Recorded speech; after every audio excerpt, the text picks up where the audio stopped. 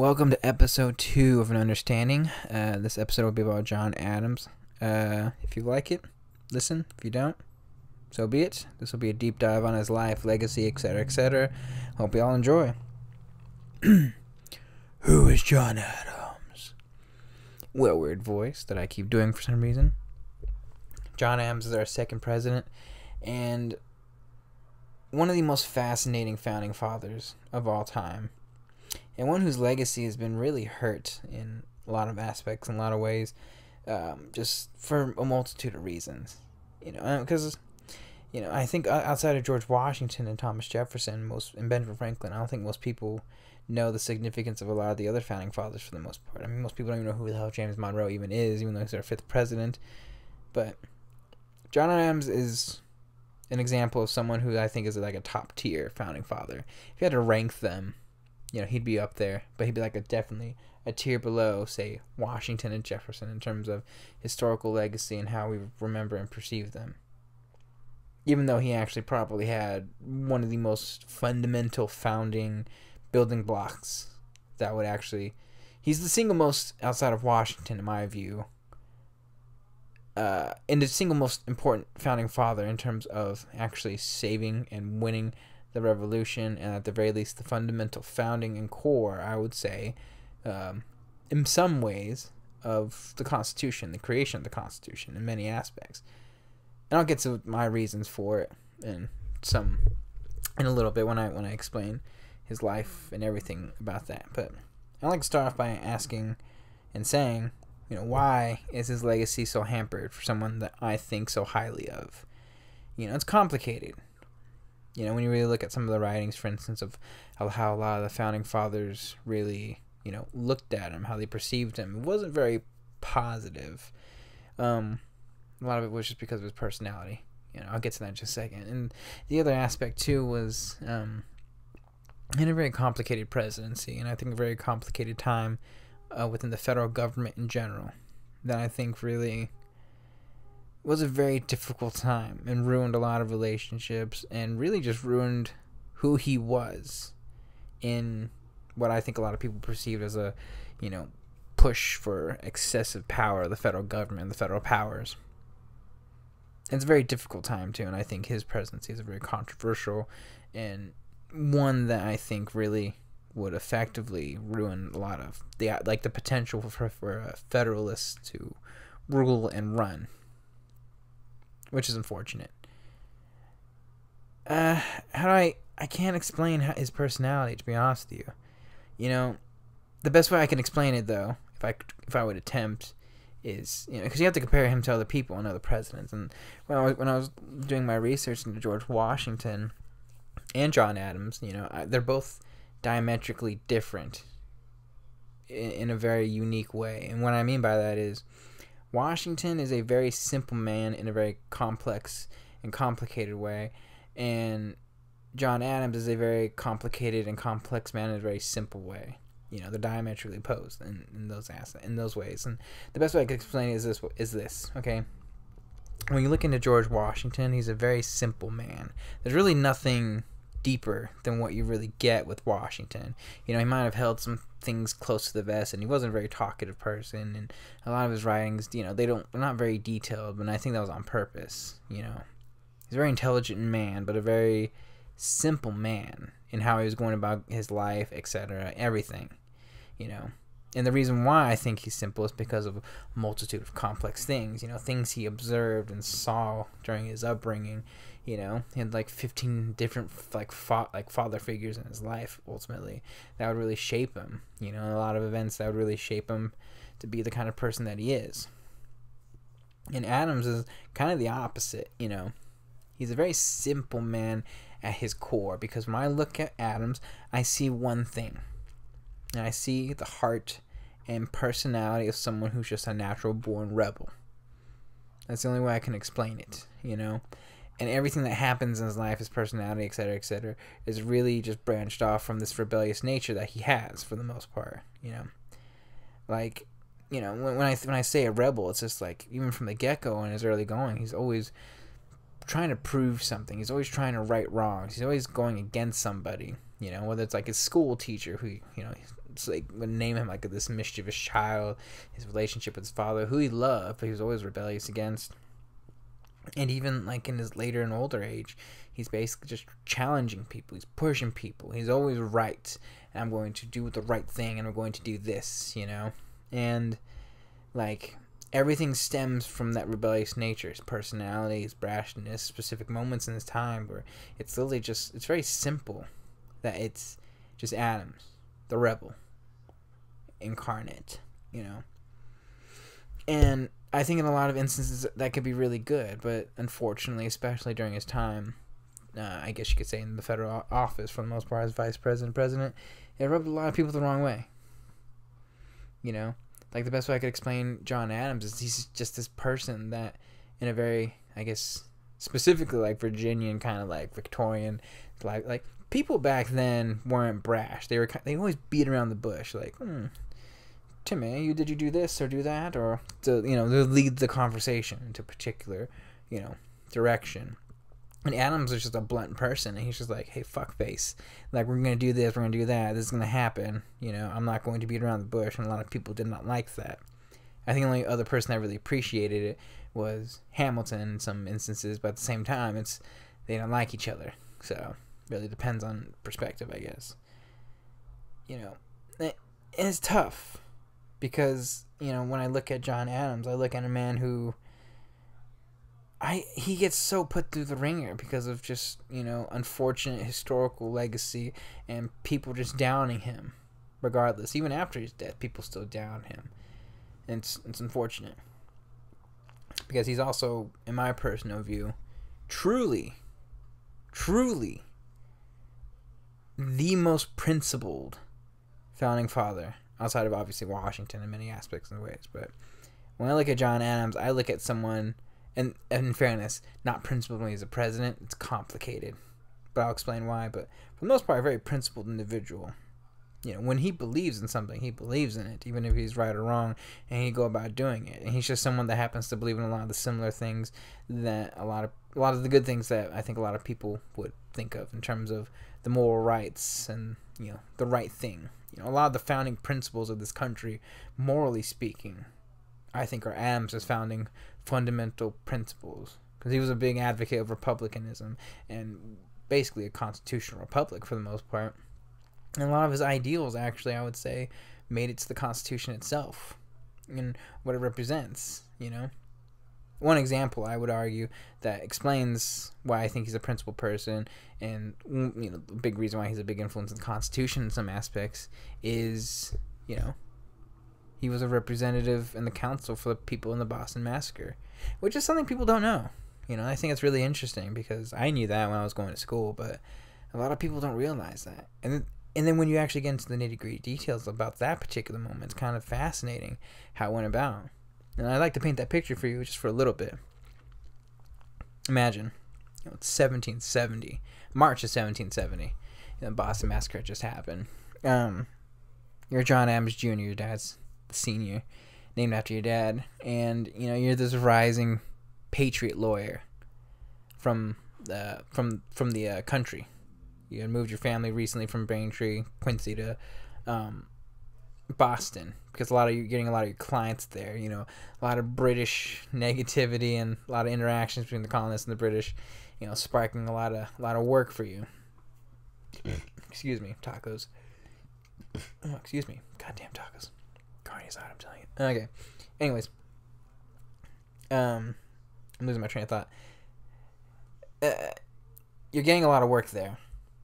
You're one of the most rising, prominent lawyers at that particular point in time, and you just said, screw it, we're going to move the entire family there. You move into this small house, it's rickety, pointless, and your wife's a little bit mad. So then you move to the other house, or Abigail's mad, you move to this bigger house, and everyone's happy. And you're just happy to have your family there. It's growing, John Quincy Adams, his son, is about two or three at this point, and you're getting a lot of work. Things are good. People aren't happy in Boston as the rising British interference at this point is so paramount that it's basically making things just untenable with the people and the civilians at that point, and leading to a lot of tensions, which culminated in the Boston Massacre. So you're at home one day, and then you get a knock on your door, and in this case, you're John Adams. I'm saying, think in his shoes, John Adams, for all y'all. You know, you get a knock on the door, and then bam, this British person comes up, and he's like, hey. I think he's a British mercantile individual who's working for the British people, a representative for them. He's come with a couple people, and he's basically like, hey, Mr. Adams, can you please do this? You know, we've asked everyone around town, and normally we wouldn't ask you because you're this Patriot person, but no one's going to help these people, and we need somebody to represent them. You know, he thinks for a second, and after a moment of taking, you know, just thinking about it, he accepts. Because that's John Adams. You have to understand, this is a big moment because no one's going to take this. You know, first off, it's political suicide at that point because everyone is anti-British there. His own cousin Samuel's leading riots, trying to lynch these people. You know, would lead riots over the next couple months. Because you have to understand, too, this wasn't like the trial happened the next week. No, this happened 6 months later when people are mad. People are just, and, you know, Samuel's doing protests every single fucking day for the most part. It's political suicide. You're a patriot. You're a rising patriot. You know, you have this little Republican newsletter that you're trying to do and doing essays on republicanism under the synonym of Humphrey Plowjogger. That's real, people. And that's beautiful. And this guy's a fucking unit Chad. Okay, he's awesome. Just for that alone. Anyways, it's suicide. You know, people aren't going to be happy. In fact, he would have to move his family out literally within like 8 months after the trial's over, just so that, you know, they can flee safety. Some people will basically, some historians and some people wrote down that that's just better for the family and whatnot, but I'm like, you're not leaving Boston for no reason. Okay, your life's good there. You know, there was real fear. And he did not like the British. He did not like the British at all. I don't want to say he hated them, but he believed that the British were not a very good thing. And I think a lot of his political ideals at that time with the British were a little bit complicated. But for him to do that, to fundamentally give these men the right to counsel, because no man should not be without counsel, I think is incredible. It's an important moment, and it shows the level of character that this man has. So, you know, 6 months later, because again, like I said, 6 months, he's trying to compile all the witnesses, etc., and he gets this guy, Quincy, what's his name? Josiah Quincy. He's a former classmate, and to be part of his council, along with Samson Blowers, who's this loyalist lawyer. Lived to be 100, by the way. That's a very odd fact. Anyways, they basically argued for days, cross-examining, because, you know, especially at that time too, different judicial system in some senses. I mean, it's a similar parliamentary kind of judicial system for the most part to today, but back then, you know, if one of those men was found guilty with intent to kill, they were all going to be hanged, every single one of them. So John Adams fights hard. He argues relentlessly because that's just John Adams. And he acquits basically all the men of the intent to kill. 2 of them are found guilty of manslaughter, but it's a much lesser charge. They're all not going to die. And then John Adams, soon after, about several months later, is basically forced to leave Boston and move the family back to the farm in Quincy and Braintree. And it's things like this. When you hear stories like this about John Adams, and there's several of these stories, because that's just who John Adams is. You know, he's a smart man. He's a brilliant man. He's a good man. And I would argue, basically, if you just had to look at John Adams, excuse me, tacos, and how I would basically characterize who he is and just explain in one sum, you know, of who John Adams is, his legacy, everything. John Adams is fundamentally one of the most important patriots and one of the most important founding fathers we ever had, who was an absolute victim of relatively historical bias and historical inaccuracies. And unfortunately, you know, rightfully so, historically looked down upon, partially due to his personality and the rough realities of the situations that he was put in. You know, I know that's a mouthful, but I guess what I'm trying to say is you know, you have to understand a lot of things in a lot of context, you know. Like, he's not a perfect person and perfect individual, but he also did a lot of things for the revolution itself that, you know, us outside of George Washington, I think he's probably the second most important figure in terms of all the things that he ends up doing to help basically save this war. You know, and the truth is, the revolution isn't won by one person. You know, if you had to put the people in a hierarchy of importance, obviously George Washington's number one. You know, we'd still be eating fucking cookies, calling them biscuits, okay? My lord, that'd be horrifying. But anyways, you know, John Adams is probably a distant but very, you know, reasonably close second for the most part. I mean, he negotiates so many things with just the French alone. And his entire life and entire time during the entire revolution is fascinating. And without him, you know, it makes Washington's life a little more difficult. Far more difficult. We don't get treaties that are much more favorable to the Americans without him. You know, everything he does for, I guess you could say, in terms of being one of the greatest ambassadors in some aspects, or one of the first ambassadors, and, you know, his capabilities of foreign influence, and he does so much that it's very difficult for me to just say in this one little lump sum without having to go. There's the whole point of these deep dives. I can't just do these things without explaining the entire life of the particular individual. He's also a victim of circumstance too. You know, like, to become the first vice president, you know, it's difficult.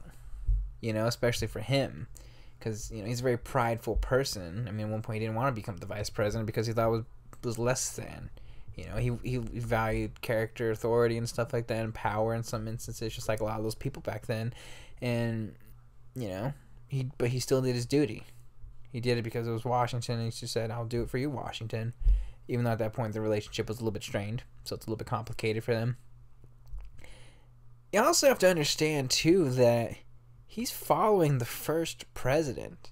You know, Washington's setting all these precedents and setting all these rules, etc., that how we should follow. And, like, you know, what is Adams to do? Is he just going to keep doing what Washington is doing, or is he going to do his own thing? You know, these are unprecedented times because Washington kept the peace, but Adams is going to keep the peace. You know, he's the second president, you know, and people don't think about that, you know. People don't think it's a bit of a weirdness and changing of the powers for the most part. And I think people need to keep that in mind, that, you know, he's the second one. He's not Washington. He's going to be looked down upon in relative comparison to Washington, regardless, you know. The truth is if Jefferson had won the second presidency, the truth is I think that a lot of the same shit would happen with Adams. That happened with Adams would happen with Jefferson. Jefferson would only get one term, and, you know, history might be different. You know, that's the truth, and that's, you know, a lot of what ifs happen. History is funny like that, I think. You know, it's opportunity, it's potential, and, you know, I always ask questions of, you know, like, could these people do these exact things, or if things were different, you know? What if Madison gets bold and decides he wants to run for president, you know, instead of Jefferson? You know, things happen.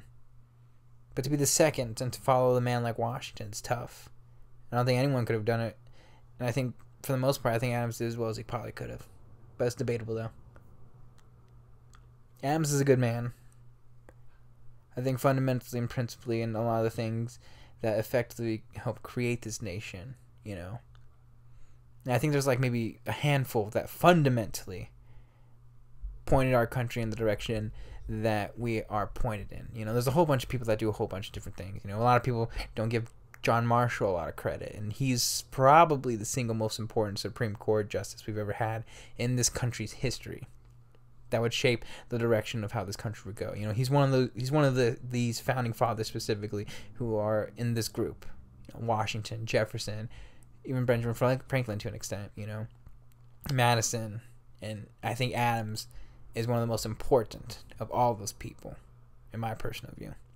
Because without Adams, a lot of things don't happen, and without Adams, I don't know. We probably won't be drinking tea, or, you know, eating biscuits, or calling cookies biscuits. But I think a close second would be John Adams in that relative reality to Washington. That if not for him, we would still be drinking tea and calling cookies biscuits. So anyways, where do we begin with John Adams? Let's start off with his childhood. So John Adams is born in October 30th, 1735 in Massachusetts. Massachusetts has a really long history. Along with Virginia, I could probably do just entire podcast, like another episode specifically on just Massachusetts, okay? Because it has a very long history, Magna Carta, all of that, and I can only do so much. Otherwise, this is going to be like a fucking 15-hour long episode, and y'all are probably miserable just hearing me speak. I'm just kidding. How do I explain Massachusetts, though? Massachusetts is very different from Virginia. Its economy is very different.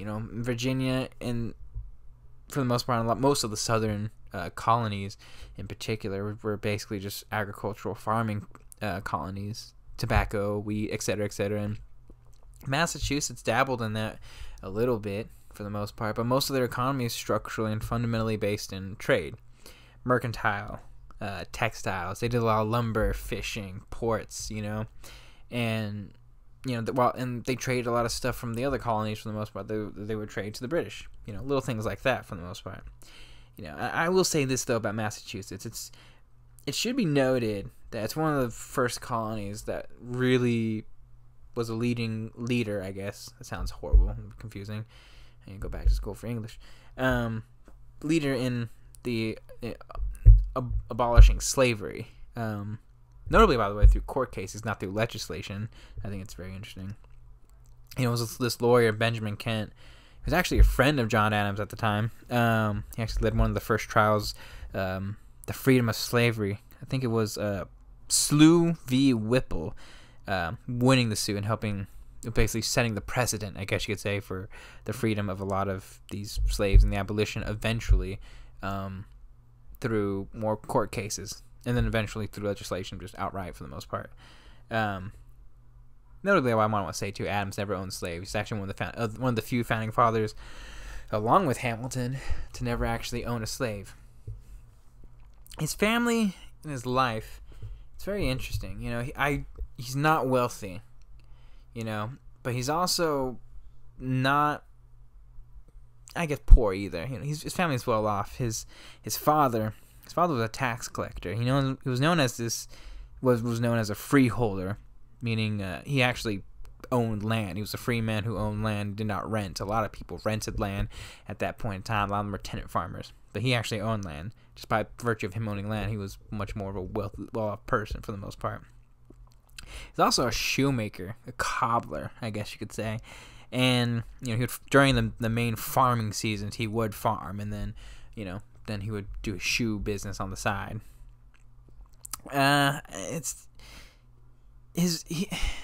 John Adams Sr. is a very interesting person. He's kind of like a rebel too. A lot of the things that, because I look at it this way, if you want to know John Quincy Adams and you want to know John Adams, start with the father. A lot of the values that he ended up instilling in John Adams, that John Adams would ironically instill into John Quincy Adams, it's a lot of the same thing. Discipline, etc., etc. Principles that, to do the right thing. I think the rebellious nature, though, was always going to be with John Adams. It's not so much with John Quincy Adams until John Quincy Adams actually gets a little bit older and becomes much more of a congressman. His mother, though, this is interesting. It's a lot with the other founding fathers too, and not just like Jefferson or Madison. All of them all of them outside of Washington. The relationships with their mother and a lot of the mother's history, for instance, it's not really well known. His mother was Susan Boylan. Just her entire life is not particularly well known. What is known as her family was a little bit more prominent than, say, her father. But she had specifically, there was no writings of her, and for some reason John Adams and a lot of other founding fathers really don't talk about their mothers too much for whatever reason. Some might say they had a difficult relationship, but what is known is, at the very least, it's an, I guess, non-emotional, genuine care from his mother for the most part. Some people even said that she's possibly literate, but it's also probably not accurate to say, because John Adams would always have some writings about her being happy that She read a lot of the things that John Adams would legislate, etc., etc. It's a complicated relationship, but if I had to guess specifically, I think she was just a good woman that just raised her son, although it's probably really clear that a lot of the influence of who John Adams was came from his father, for better or worse, whatever your personal opinion is of it. John Adams, though, was the oldest of 4 children. He was named after his father, and he had a very close relationship with his father, as I said before, and what he actually considered, a really blessed childhood with his siblings. He was also cousins with Samuel Adams, notably. A lot of his siblings aren't very well documented. The only one that I think was really well documented, and I can't pronounce this motherfucker's name, is Ethiu, Ethiu. I'm totally sorry. But he was a soldier during the Revolutionary War. He would die of dysentery. But he was generally pretty close with a lot of his childhood siblings, and go hunting with them all the time whenever he get an opportunity. If not, helping his father on the farm, and doing random deeds and learning and reading and all that. Schooling, though, was very interesting. He was a fantastic student, but a mischievous one is probably how I would put it. He was always thinking about other things. It's not like he didn't like reading. He loved reading everything that he can get his hands on. Political theories, philosophy, etc., etc., etc. The problem is that, schooling, and I think just being taught, and by, being taught to a teacher, I think, really just, it does not vibe with him for the most part, And there's some initial debate about his upbringing for the most part in terms of his schooling. Because most people would say he was homeschooled, but primarily probably by tutors, not by his family or parents specifically, and then he would actually go to school. But his school was not very. He was a very mischievous student, at least by what the actual teachers basically said. Because sometimes he'd always he'd always bring a gun to school, which I think is very interesting because how times have changed. But he would bring a gun to school because he's always thinking about going hunting after school to be with his friends and family and all that, and siblings. From an early age, his family wanted things to be different for him. His family had I'll put it to you this way. John Adams Sr. did not want to be a farmer, and he did not want his son to be a farmer. He wanted his son to do something, and to do something that was going to be beneficial for him. And one thing to be beneficial was to be a minister for the church and whatnot. You could be a lot of things if you're a minister, but above all else, especially for John Adams, who loves to read and whatnot, he could be a teacher. And I think I think his father probably put 2 and 2 together, at least in some way, shape, and form in that particular, and John Adams, he just didn't want to do that. John Adams Jr., he actually liked farming. He liked being in the country, enjoyed the outdoors, his youthfulness, etc. When you're a young kid and a young adult, you don't think about like what young kid's gonna want to be into politics, for instance. He didn't think he was gonna be this in the future. You have to understand that. Think about John Adams as a kid. He's this young, kind of really independent rebel in a lot of aspects, and if he could choose, I think back then he probably would have been maybe a militia soldier at that point in time, or he might have I don't know, been a hunter, been a scavenger in some way, shape, or form. I think he wanted to just do a lot of those things. And his father didn't want him to do that. His father wanted him to be a good man and a great man, and someone that was of stature, of importance in some way, shape, or form. So one day, this story at the very least, John Adams tells his father he wants to be a farmer. He wants to do this and do that. And John Adams, he's relegated to basically just being a farmer in some way, shape, or form at this point, because he doesn't like school. He doesn't particularly, he's not super interested in it as much as he really wished he would be for the most part. He wants to be a kid. So his father basically says, all right, if you want to be a farmer, then you have to work. You have to work as hard as possible. So his father actually works him hard, I think for a day. Some stories to go back and forth for a couple days. And after, I guess you could say, hard farm working from sun up to sundown, his father asks him, hey, you like this? And his son basically is just like, Yeah, I like it well, father. You know, he hated it, but him being a fucking OG rebel, gangster rebel, he's basically just like, I don't care. I'm going to prove you wrong regardless, because that's just how John Adams is, you know.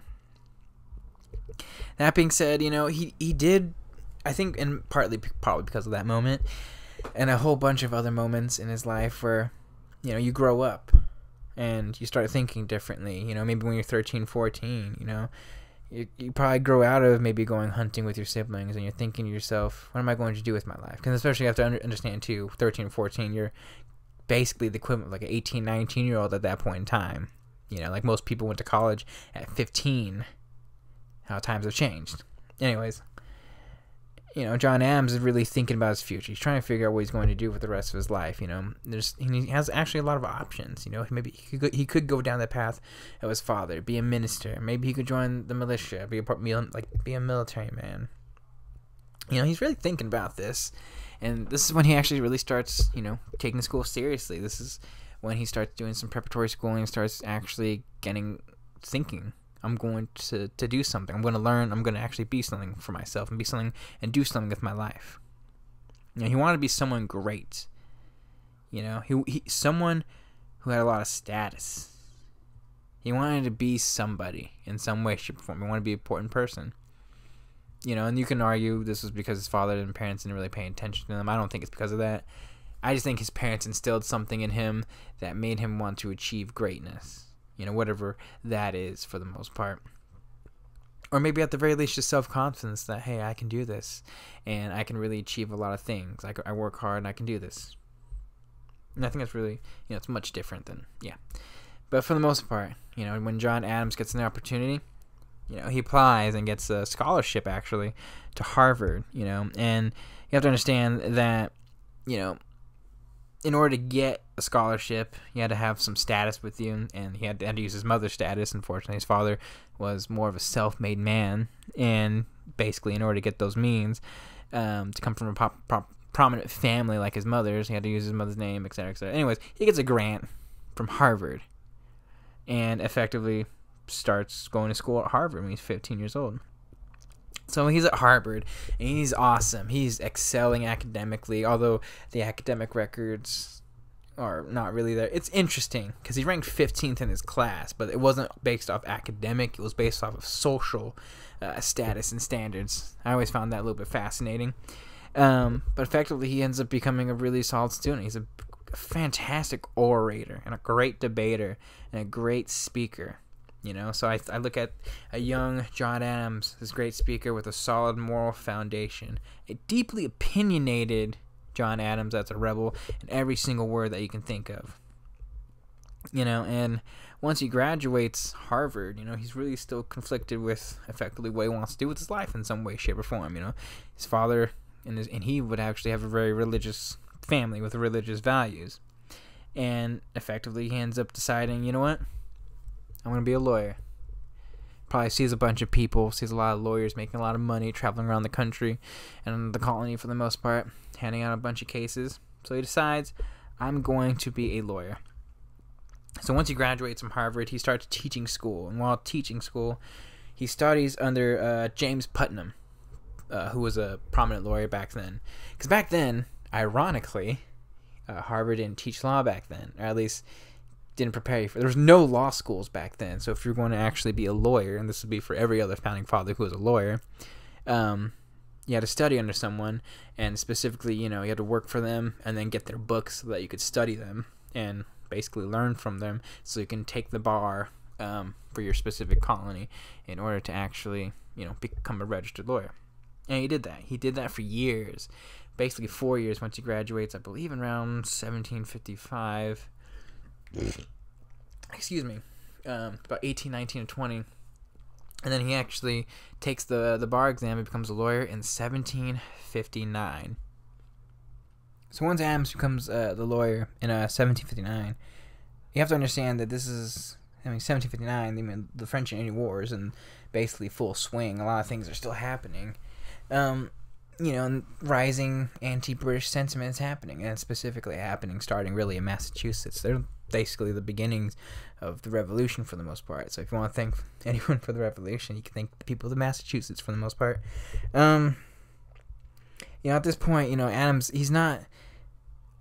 I guess you could say he's very anti-British, but not like vehemently so at this point in time. He sees a lot of things happening, both in the cities and then a lot of the other places in the countryside, where the British are basically impeding a lot of the rights of particular citizens and individuals. And in particular, nothing really happens for him, at least for a couple of years, for the most part, as he basically tries to build up his practice, be this lawyer, taking cases farm by farm, eventually in the cities. Eventually, he would actually part of his job would take him up north. But anyways, John Adams is not part of this Revolutionary War cause yet. He doesn't really become it until he actually gets to see this lawyer named James Otis Jr. Case specifically. He's this well-respected lawyer, where Adams was able to actually see the arguments. It's known as the writs of assistance, I guess. The closest thing I guess you could say is a warrant, but it's not really technically accurate to say that it's a warrant. It's basically the specific thing that James Otis Jr. was basically trying to go against, which he gave the British leeway to tax, do whatever they want as liberally as they wanted to do, taxes. And that's actually where specifically the famous taxation with that representation might have come from. There's a whole bunch of different sources that I've been looking up and trying to get the actual confirmation of it. But generally speaking, that's actually where the general, beginnings of that came from. And it's around this period of time that, he's not this part of this revolutionary movement, but he's very aware of it, and he starts getting his own ideas and his own interpretations of it, and Adams has a very complex view, I would say, of Britain, and I think of just the idea of what Britain was doing and whatnot, because I think, and I'm basically just going to go into it a little bit later, but to begin with it, his ideas probably at this point are, I don't like the British, but at the same time, with everything that's happening, for us to go to war, it's not really feasible, and it'd be foolish to do so, and at the very least, until something, specific and big happens, we're gonna be their citizens for the most part. So anyways, he becomes a lawyer, and he starts doing a bunch of cases all around Massachusetts. And actually, he's taking everything that he can, and he's this really prominent, outspoken, brash, stubborn lawyer who ends up winning a lot of cases, and people like him, and people basically start flocking to him. He even actually has cases up in basically the area that would effectively be Maine yet. It wasn't a state back then. Helping people, mainly with farming cases. And, Boston, specifically, as a lot of problems and conflicts are happening with people from Boston and the British. It's difficult too for him at times, because you have to understand, class is everything. Class is still a problem today. Let's just be honest with that. I don't want to get political, but for the most part, I don't think a lot of the racial things are actually racial. I think it's more of a class issue than anything else, because class, even back then, was still pertinent and important in even in this time and era. What I mean is, he's a farmer's lawyer, and a lot of people do not look, fondly on farmers and farmer lawyers for the most part. It was like a second-class kind of lawyer in a lot of instances, in a lot of ways. So when he moved to Boston, he was no longer this farmer's lawyer. He's something else, etc., etc.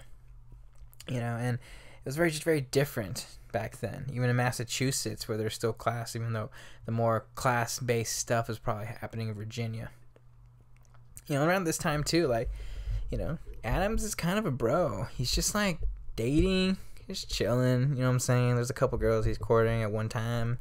I kid, obviously. He's not a player. He's a much more, good-mannered and good-natured man. He's basically just courting a couple girls, though, and he's deeply lonely, obviously, etc., etc., yada yada yada.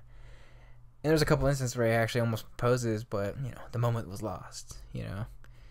Man, but lame, I know. But on the bright side, things positively look out for him. So after some time, he's about 28 by the time he meets Abigail. Abigail, the future wife, essentially. Notably his third cousin, I might want to add. But effectively, they end up getting really acquainted to each other. Really, they meet, and it's kind of just, when you meet someone, it's kind of just, damn, I don't know what it is about you. I just want to get to know you. It's kind of like one of those particular instances. I think she was 19 or something at the point. There's about a decade or so difference in their ages, or about 8, not a decade, but it's a prominent gap, I would probably say. I don't have their actual specific ages, but effectively they're taken by each other specifically. And it's also debatable about how the families felt about each other. Some stories say that her mother was so happy that she was marrying John, but at the same time she's also really disheartened because he's a farmer's lawyer, class, etc., etc. Anyways, the two get married, and I'll just briefly explain their marriage because, at least in relative comparison to, say, Washington, their marriage was something quite beautiful. Really, really beautiful. Like, how do I explain it? It's one of the true, unique, great love stories of all time. And I think a lot of presidents have a lot of great love stories. But for him and John, or her and John, it's specifically really, really beautiful. Like, because most of it, especially nowadays, it might just be more historically, because you have to understand, at one point in time, they didn't really see each other for like 12, 13 years, from like the beginning of the war to him basically being a part of the foreign ambassador of Britain and basically being in Europe the entire time. There was a lot of periods where they did not see each other for a bulk of their lives. So they would basically just write each other all the time, and just shows the actual beauty and nature of their relationship. A lot of the correspondence, being very positive and loving. And she was basically like his closest advisor and confidant. A lot of people say Abigail's probably like the first genuine feminist kind of person, because she's basically like, hey, can we get the right to vote here, kind of thing. And whatever any guy's opinion, I actually think it's pretty kind of badass in a lot of ways. She's like not crazy. She's kind of just like, hey man, I'll do my job, I'm gonna do my wifely duty and yada yada, but if we're gonna be doing this, it's gonna be a partnership. It's gonna be something beautiful and brilliant, and we're gonna work at this together. And I respect the hell out of her for that. And John Adams loved this woman to death. She was his rock for every, when she dies, it's a very dark period for John for a little bit, because he ends up living for a long time. But anyways, it's a beautiful relationship and a beautiful marriage. And the two would have 6 kids together, 4 of them that would live into adulthood. Again, notably, John Quincy Adams, It's never perfect, obviously. Every single marriage has their problems. And everyone's going to have their differences, and everyone's going to have their problems. And especially for a long period of time that they're away, it would, be difficult. But if you want to talk about like actual great love stories and great marriages and partnerships and all this is probably one of the absolute strongest. And out of every single one of the presidents, it's probably easily top 3 in my personal view. So when they get married, it's roughly around like 1765, for instance, the Stamp Act. This is basically a period in time where the rising influence of Britain, for the most part, is being strangleholded on the colonies, and specifically Massachusetts, because it's the most rambunctious of the bunch for the most part. And they need their war like debts paid off and a whole bunch of other things. And they need to take hold of the colonies before they get a little bit too extra, and before they get too, I guess you could say, thinking in liberty and freedom and all that, etc., etc. It's a very important time, because John Adams' feelings on the British and the idea of a revolution is really changing too.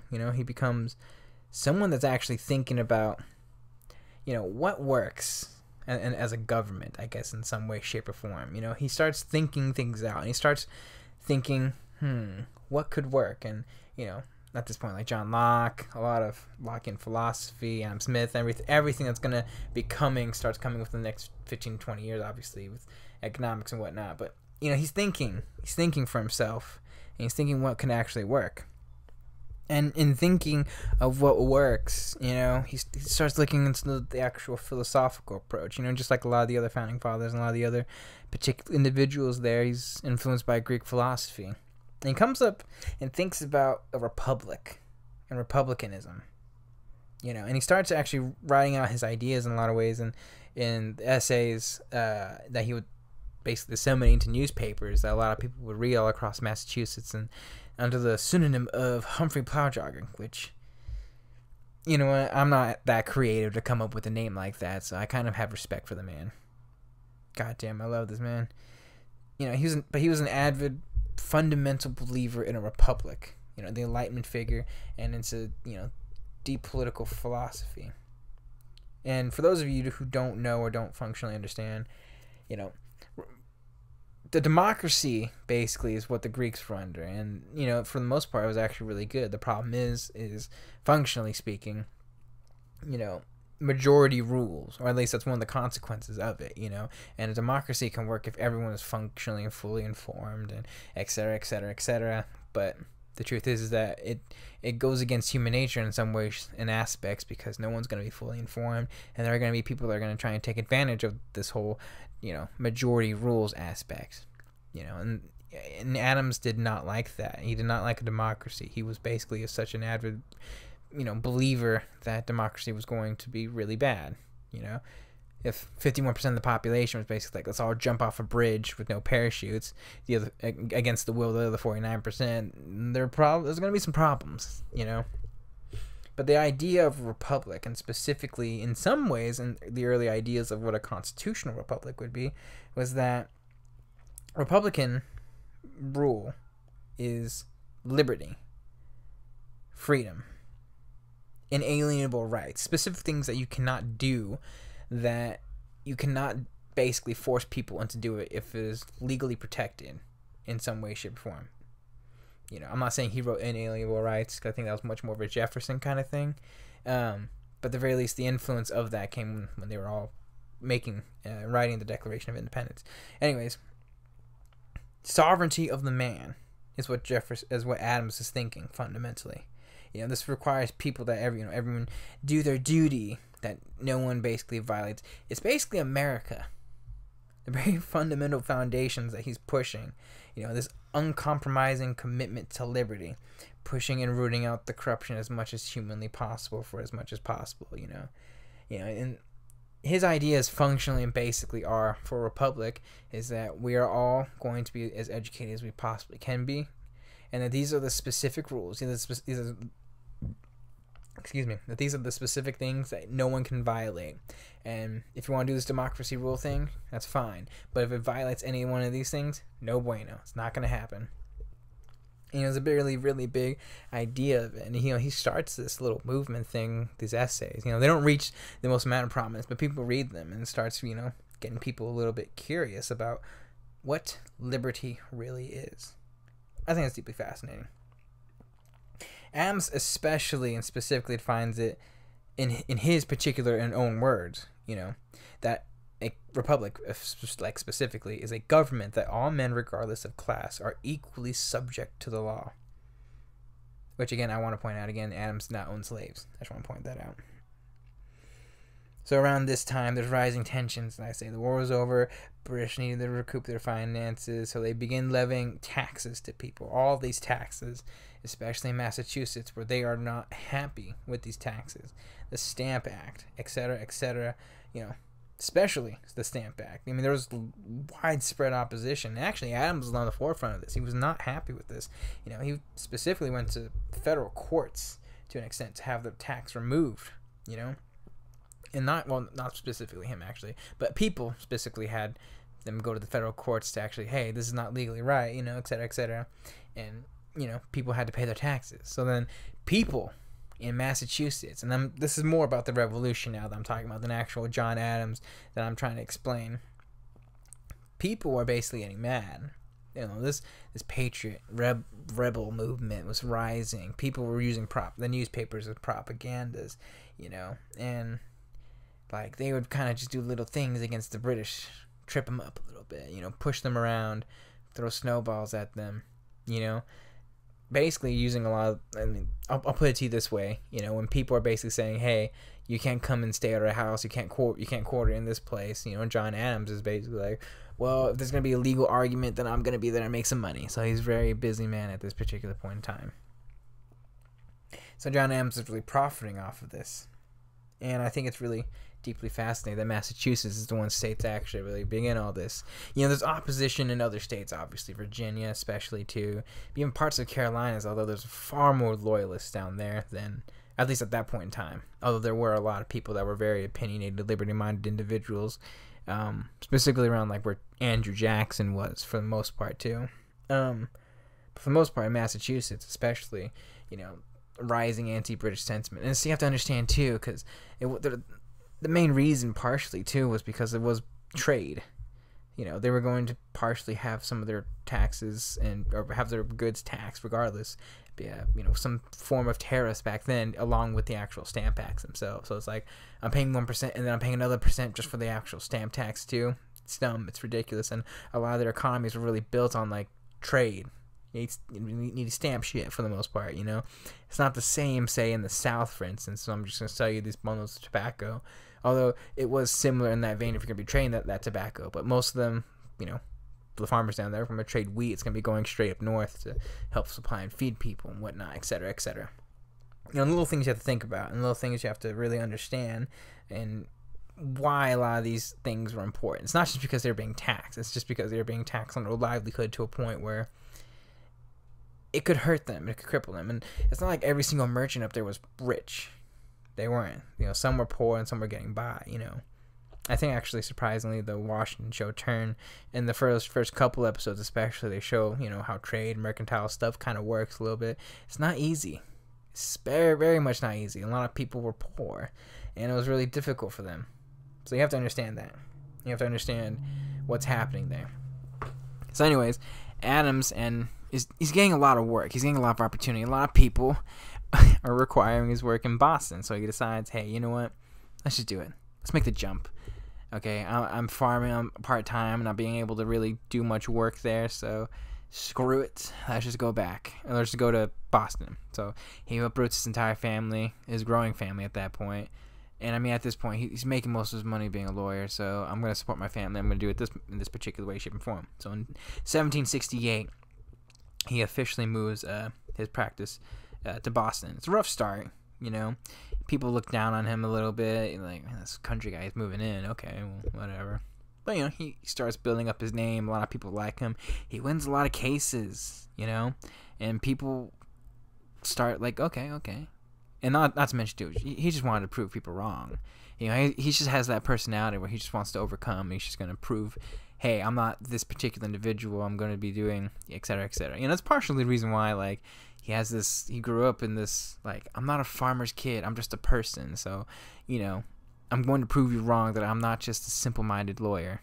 But, you know, again, not the simple-minded lawyer, but effectively, you know, he just wanted to make a life for his family. And I would probably say at this point, his idea of what, you know, he was anti-British, but he was neutral in most things, because, you know, you have to understand, if you're being a patriot or being a loyalist, you know, like, most people didn't really want to take sides, because either way you're going to probably be persecuted in some way, shape, or form, whether by the British if you're a patriot, or if you're, you know, a loyalist by the actual patriots themselves. You know, it's a difficult time. So he tried to stay neutral, take care of his family and stuff. He did have anti-British sentiments. Let's make that very clear. He didn't like the British, and I think if, you know, things really escalated at that particular point, he'd probably be one of the few, you know, many people leading the charge against the British.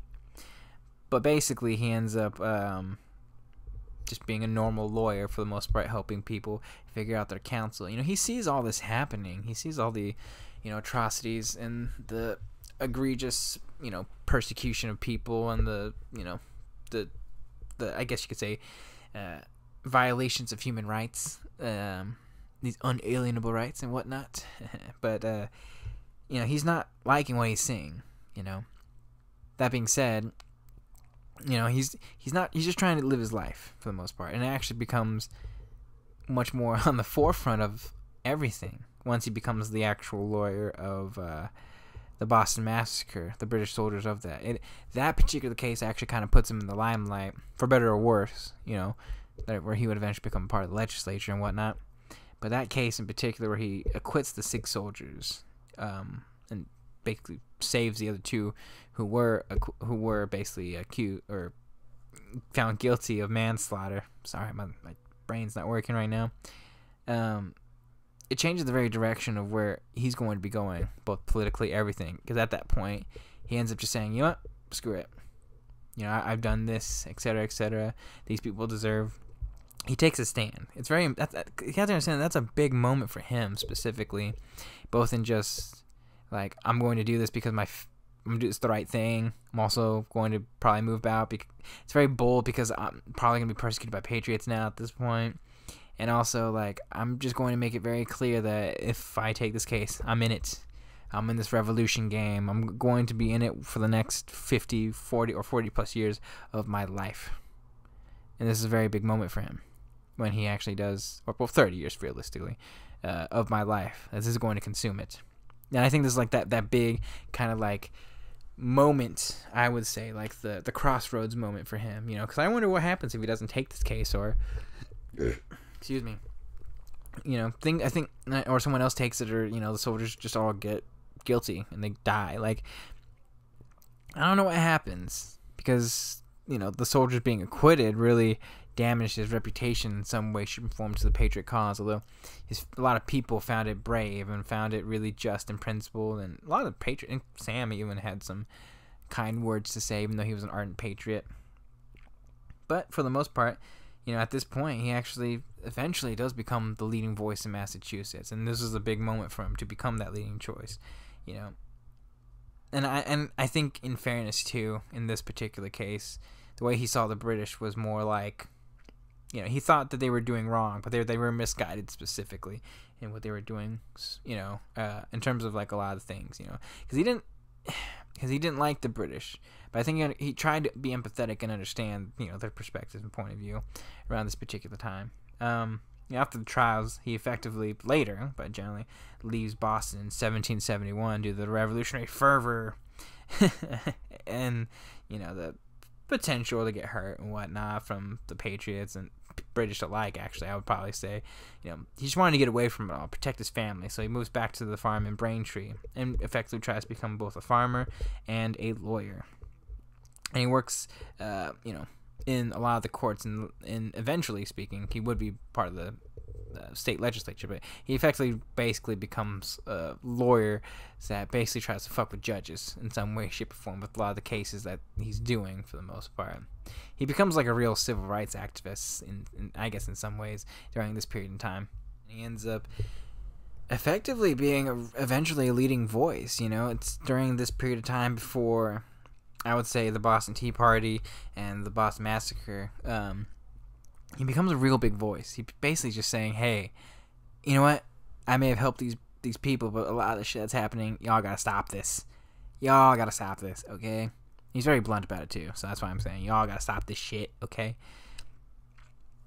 But effectively, he becomes a supporter of the actual colonial cause. You know, he starts becoming a fervent revolutionary in particular when he sees the British bribing a lot of people to have, you know, certain court cases go their particular way. He actually takes out an ad in a newspaper, I think, or basically disseminates in the newspaper, which riles a lot of people up. You know, that particular moment really pushes him to be a revolutionary patriot. You know, I don't want to say like, let's just be an independence revolutionary patriot, but for sure this puts him functionally within the cause.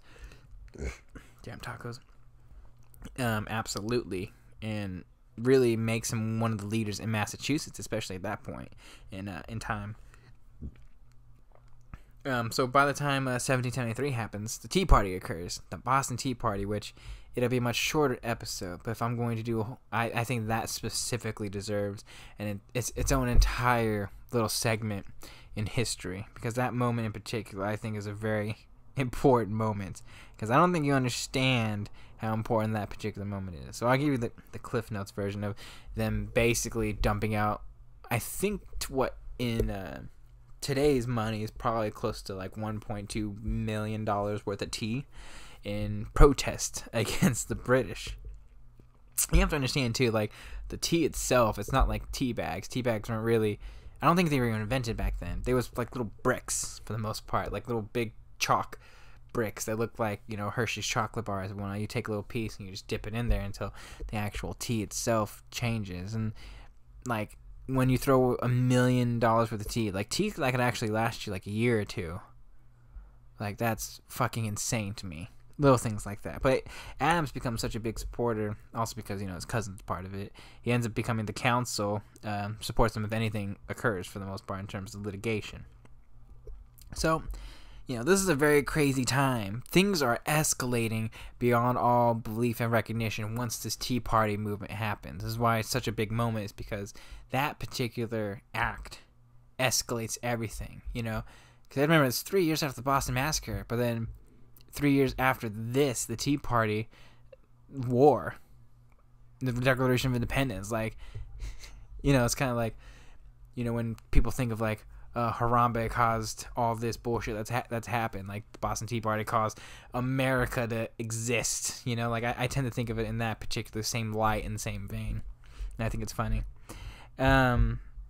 So due to the rising tensions in Adams becoming such an outspoken supporter for independence and being a leader in Massachusetts especially, Adams effectively agrees with everyone, a lot of people, and the main people in charge of Massachusetts, that something needs to happen. So they effectively call on the other 13 colonies to join in what would effectively be the first Continental Congress. Except Georgia. They're chilling. They don't want to have anything to do with this. They're cool with everything that's happening for the most part, and they're basically just okay for the most. They don't want any conflict whatsoever, which is fair in their aspect and point of view. Adams doesn't really want to go to this for the most part. He has to be coaxed by Samuel Adams' cousin. It's a very weird relationship with them. I wouldn't say they're particularly close. They're only really close because of the actual Revolutionary War cause. But I don't know if they're basically going to be going out for drinks, every other weekend. There's a bit of an age gap too between the two of them. But he's very persistent. He's basically like, John, you gotta join this, man. You gotta come, okay? You gotta do this. So John effectively does join the Continental Congress, and he starts meeting a lot of the other people and the other independence-minded individuals. Because at this point, and I gotta be honest, at this point, fundamentally, with everything that's happening and seeing war himself as an inevitability, is a full favor advocate of independence and an advocate of revolution at the First Continental Congress. And he attempts to unite a lot of these people to this specific common cause. He doesn't really want to say it out loud specifically because, the idea of independence is kind of just like, ugh, like that's like, because at that point, most of the people basically just want to fix their relationship with Britain. They just want to just not tax us. Can we just come back to antebellum in some way? Can we just like go back to normal? And but Adams secretly is basically like, dude, we gotta just fucking cut ties. Cut this motherfucker off, you know what I'm saying? And he's really working in secret in some way, shape, or form. Because at the First Continental Congress, although it's in his heart for independence, and, because you understand, like, there's potential for him, like, this republic to happen, this new government to happen, where people can actually do their own thing, and they can actually bring something new to the table. Other than this, we can create our own nation. We can do this. He's one of the very first early people to think about this, which is why he becomes such a big advocate in the Second Continental Congress. But he's secretly right now just working, at least exteriorly, in the First Continental Congress while trying to, lead them down that direction. He doesn't want to let people know that he's secretly for independence. He's like, okay, we're with British and stuff like that. But if it happens that we need to do independence, we gotta cut it off immediately, So he's showing off, hey, I'm still with the British, but if it happens, we're gonna do this. That's at the very least how I perceive, fundamentally him being that person in the First Continental Congress. So after the First Continental Congress and they do their embargo on the British goods, things escalate. There's more people in Massachusetts. Things keep escalating and escalating. They're getting more serious in their taxes, and they're getting more serious in their conduct, and they're really laying the ground, just dominating. The British are specifically, and trying to stranglehold the colonists to do their bidding for the most part. And the colonists, they're not having it. Things like the Patriots, they're basically the Sons of Liberty. Sorry, my man, the Sons of Liberty are basically just pushing and pushing and pushing and pushing, and they're fighting back basically. Little skirmishes and every now and then, but for the most, not a lot of those skirmishes. They're doing more political, kind of behind the back stuff. They're getting ready. They're getting arms ready. They're getting munitions ready. In fact, the whole point of Lexington and Concord, I believe, everything that happened, Paul Revere's ride, they're actually trying to capture John Hancock and Samuel Adams because they had a whole bunch of munitions and whatnot. And I might be getting Bunker Hill mixed up too. But basically, a lot of this was munitions. They were preparing, and the British were trying to sneak it out for the most part. And that's when the war really starts, is with Lexington and Concord, the first shot heard around the world. So by the time that happens and the Second Continental Congress is called, you want to talk about someone who's like banging the drum on patriotism, what America is, independence, revolution, let's do this, and it's John Adams. Not everyone's still apprehensive, but he's coming in full guns a-blazing. He's like, we're going to war, and we're going to fucking win this shit. And John Adams, he's just basically this ardent patriot. He met and worked, and let me point this out too. He meets a lot of important people too that he probably hadn't met before. He met Washington and Franklin, the First Continental Congress. He respects both of them very well. But then in the Second Continental Congress, he meets Thomas Jefferson, who was a rising star within the Virginia legislature and ends up getting the opportunity to be a part of the Second Continental Congress. Excuse me. So anyways, the two meet, and they end up becoming incredibly fast and good friends. They both really enjoy each other. They're both intelligent, and Thomas Jefferson, I don't think is really an original thinker, at the very least conceptually, but I think he takes a lot of ideas and really makes them his own in his own particular. I think Adams is much more of an independent-minded thinker and he's much more of a creative individual in that particular aspect. And I think they both really went back and forth on it. And I think those two were really good fit together in terms of I can just imagine their conversations. John Adams gives this really abstract idea, and Jefferson will probably form it into something that's concise and brilliant. And that's how the Declaration of Independence effectively was made, written for the most part. Before we get to that, though,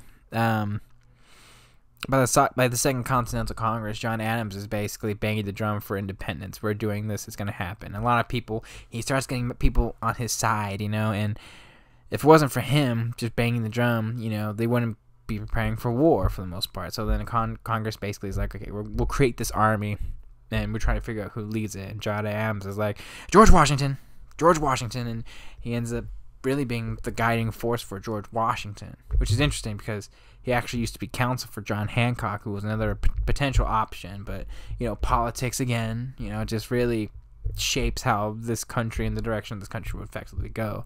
And with George Washington effectively being the guy. But I think it wasn't really politics. I think it was more he just thought George Washington was the guy.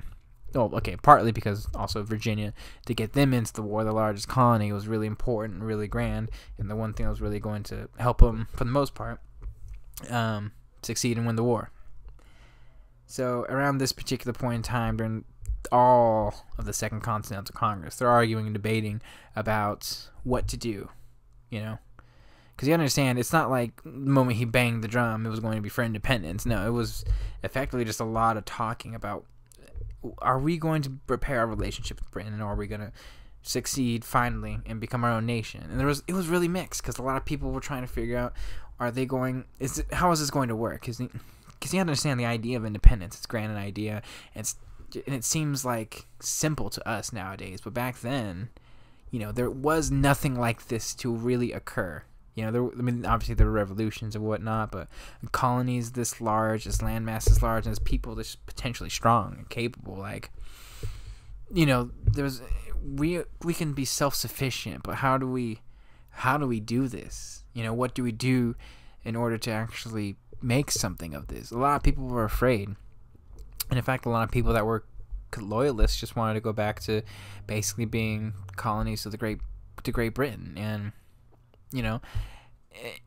I understand that. It's kind of scary. I'd rather pay 2% tax than, have to fight a very bloody, violent, and chaotic war for the next 6 to 8 years. And, it's going to be a lot of hardship. And it just seems simpler that way. And the future's so unknown, And then you have a lot of people who are this independence-minded people. Patrick Henry, John Adams, all these people.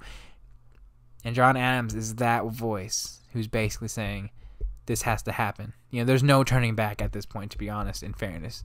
He's a pretty pragmatic individual, I would say. He's just like blunt and honest. Like, this is it. Once we go back, if we attempt to go back, it's just not going to be the way that it was before. Everything's changed at this point. So, after a lot of deliberation, etc., and people trying to figure out what to do, Thomas Paine, he releases this little pamphlet called Common Sense, which is the biggest advocate for, independence that gets disseminated all across the colonies. And that ends up being, in some ways, one like the actual straw that broke the camel's back kind of thing for the colonists to basically just say, you know what, let's do it.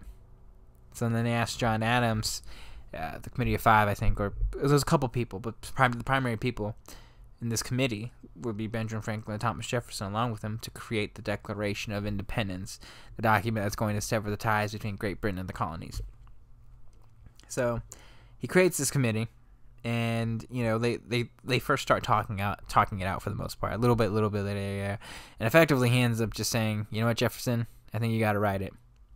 And then Jefferson's really confused, and he's like, well, why? And then Adams is like, motherfucker, okay, I'm just kidding. Now he's basically like, look, you're Virginian, okay, the more we can get Virginians into the cause, the more we're going to have much more support, much more capabilities. And number two, you're just a motherfucking better writer than me, man, okay, you just write better. That's just how it goes. You're Thomas fucking Jefferson, Obviously that's not what happened, but, I'm just having fun here. Anyways, they basically start this. You have to understand too, when I say the importance of John Adams, he has so much influence in a lot of things that we don't think of. And after reading the McCullough book on John Adams, I basically am left to think that most of the actual contents of the Declaration of Independence, I would probably say, are John Adams. Well, in fairness, Jefferson. Like 60-40 John Adams, 40% Jefferson. Most of the unalienable rights, the idea of this republic that they're trying to create. Like, it's everything, all men are created equal. I'm not saying Jefferson didn't believe in it. He absolutely did. And that's actually why they got along very well. But I think most of the ideas that, like I said before, John Adams was this free-thinking individual. Excuse me. And Thomas Jefferson was a hyper-intelligent man that can actually focus a lot of the things that John Adams would probably write abstractly. And I think both those two working together and Franklin helping to edit it is such a big moment and a great combo. And ultimately, after writing and editing, after like weeks of trying to get this thing done, they bring it to Congress. And again, more arguments ensue. People don't want this. People want to come back. They want to be, not loyalists, but they just want the relationship to be normal again. And John Adams, because Thomas Jefferson did not like to debate people. He did not like to argue and all that stuff. This is a big reason why he ended up leaving after arguing with Alexander Hamilton. He would get headaches from it. But John Adams in particular is just, he's the one arguing for this. He's fighting for it. He wants this ratified because you know what? There is no going back. There is no going back. We are our own people. We are Americans. We are not British. We're like 5 generations removed from that at this point. And after a lot of arguing, a lot of debating, and after the vote, they decide to ratify the Declaration of Independence, which a lot of people like to point out is funny because John Adams once said the greatest day in American history is going to be July 2nd, but it wasn't fully ratified until 2 days later on America's birthday, July 4th, 1776. So I'm going to speed it up a little bit because there's a lot to cover with John Adams, and I don't want this to be like a 4-hour-long episode, but I will try and be as detailed as possible within the relative time constraints for the most part. So just explain what happens during John Adams during the point after the Declaration of Independence, and basically the end of the war.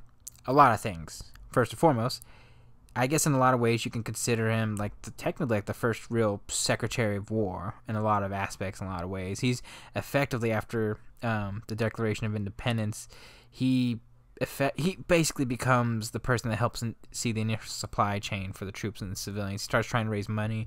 He's trying to work long hours. He's corresponding with George Washington during a lot of this time, trying to get everything that he can do to help Washington and the colonial soldiers. He's also really fighting for the the colonial people, or the colonists at this time, and then the Continental Congress to get the French involved. You know, he's a big advocate for that. I understand this too. During this time, during the Continental Congresses, and now his time working for the federal government, he's not seen his family in a long time. This would be a real big point in terms of effectively the kind of like relationship he would have with his kids in the future, and et cetera, et cetera. But it's really important just to understand that like he's giving up a lot. You know, it really wears on him. You know, imagine him working like, 16, 18 hours days, it seems like, for the most part, just trying to get people organized, trying to get people to do things. You know, it's chaos a little bit at times in certain places, especially. It's like, hey, can this city and town know it's under British control? Okay, cool. How about this? Just imagine just trying to procure anything that you could possibly procure and getting it to Washington, and who's going to pay for it? And you're just trying to print money. You're trying to figure things out. And it's really difficult, and it's pretty much overwhelming. And John Adams did suffer bouts of depression too, so you have to understand that, and like real depression, I would probably say.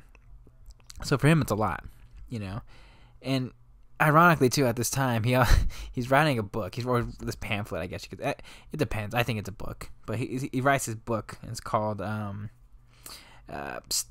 basically Thoughts on Government, which basically is one of the most influential books, the low-key influential books of all time, because it's the book where a lot of the actual state constitutions all across this country were actually founded upon, for the most part.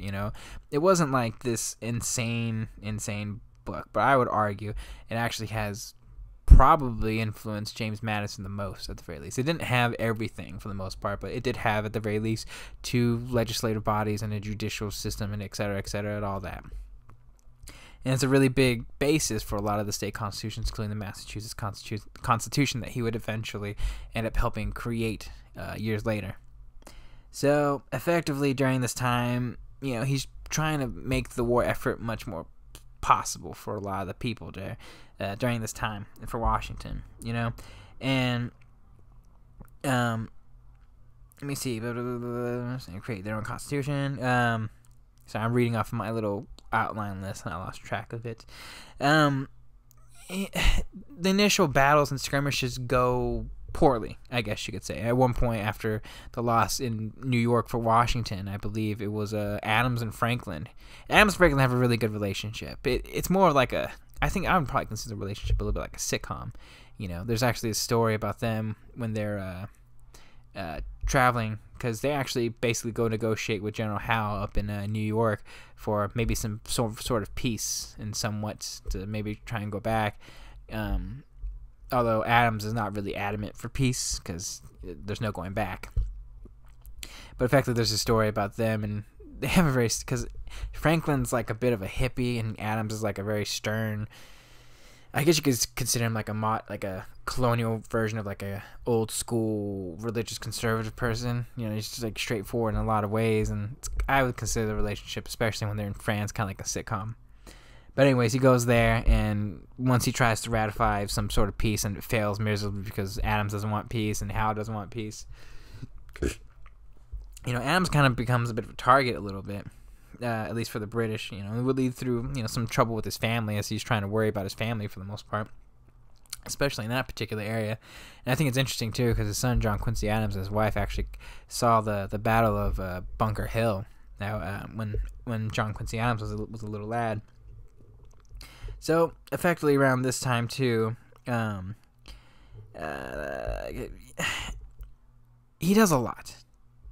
That's basically it. He's trying to do everything he can just to keep his country afloat, He does this for years, and after basically a year and a half of just doing this ever since the ratification of the Declaration of Independence, he decides, I have to take a break. So then he goes back home to Massachusetts, and then when he goes back home, he tries to enjoy some semblance of peace with his family while the war is raging on, and then he gets called back by the Continental Congress, and they're basically saying, hey, we need you in France.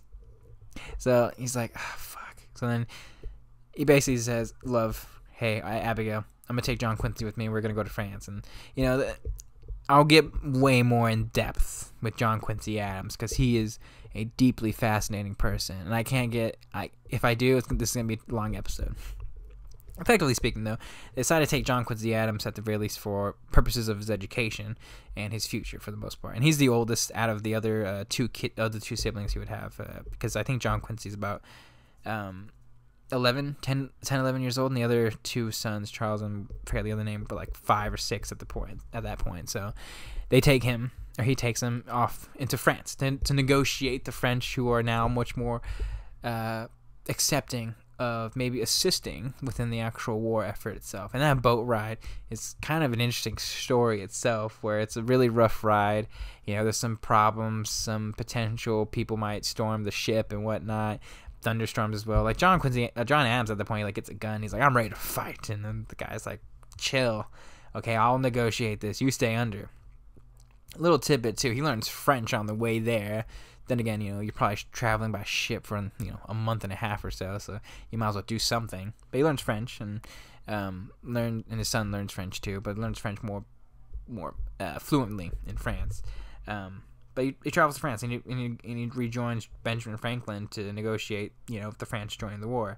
And you have to understand that, like, Ben Franklin didn't really do much there. You know, he had a different negotiating style. He's much more like, I'm going to basically be the best friend of this particular person, and then we'll party together, and then we'll get them into the actual war effort itself. And in some ways it could work, but it was taking too long. And, you know, Ben Franklin, you know, really enjoyed the lifestyle there, a lot of the French ladies, etc., etc. And John Adams got there, and he's like, bro, what the fuck, man? Like, can you all just do your work? And Benjamin Franklin's probably just like, bro, can you just, like, relax and not be a stress ball for more than 5 seconds? And John, like I said, a bit of a sitcom. They had their disagreements, but once he got there, he really actively pushed for the French to join the war effort. You know, the French thought he was really fucking annoying. His personality, he's this brash, stubborn person, and they basically said, dude, just chill. And he's like, fuck it, I don't care anymore. And it took a lot of time, but you know what? After he left, he was instrumental in not only them joining the war effort, but specifically to get their Navy involved, and specifically to help their Navy basically effectively win the war, especially when they joined in the siege of Yorktown. So after that, it's about 1779. He basically comes back. He comes back with Quincy, and you know, he comes back home, and it's a little bit tricky too. But once he gets home, specifically, he tries to relax and rest, but he can't, because you want to know why? Massachusetts, at this particular point, to continue their aggressive push for, you know, independence, because they're basically just like, we're doing this, it's happening, yeah, we don't care what the British are and what they say, etc., etc. They decided to create their own state constitution. They asked John Adams, who wrote this book, to basically be one of the people who's going to help assist in this. So then, effectively, he comes back and he creates the Massachusetts State's Constitution during the war to separate the British ideals from the colonists. And you have to understand, this is still the oldest constitution in the world, I believe. I'm not 100% positive. This is more of a Google thing I just looked up out of curiosity. And I mean, I'm correct. It's still technically the oldest constitution within the world itself today. You have to understand the United States Constitution would be until 1789.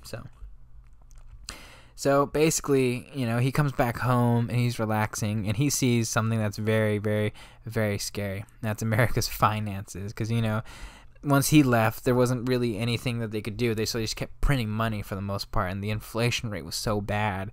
I think at this point it's about 25 to 30 times the actual rate for the continental dollar. Made even more difficult too, that, you know, every single colony had their own form of currency.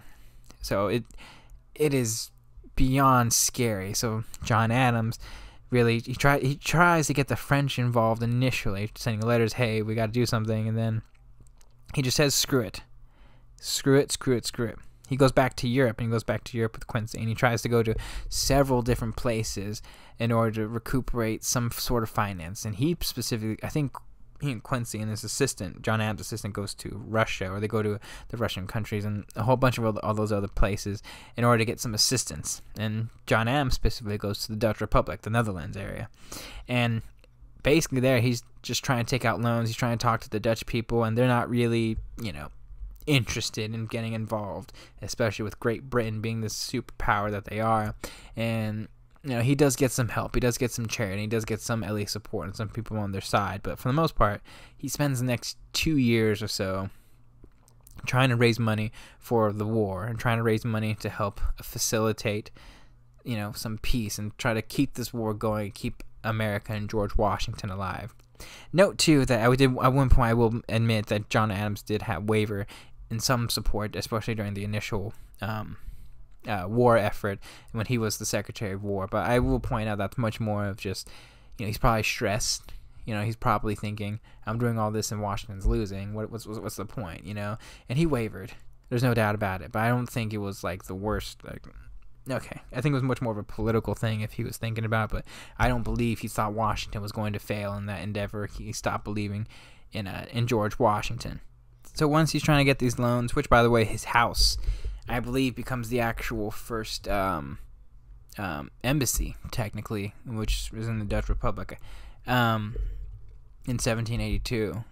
He basically gets word that, the British, they're surrendering for the most part. They're giving up, and they want they want a treaty now. They're gonna work it out for the most part, and that they've been trying to work out a treaty for the last a while. So they've decided to ask John Adams, one of their big guns, to go over there and do this treaty, which will be the Treaty of Paris for the most part.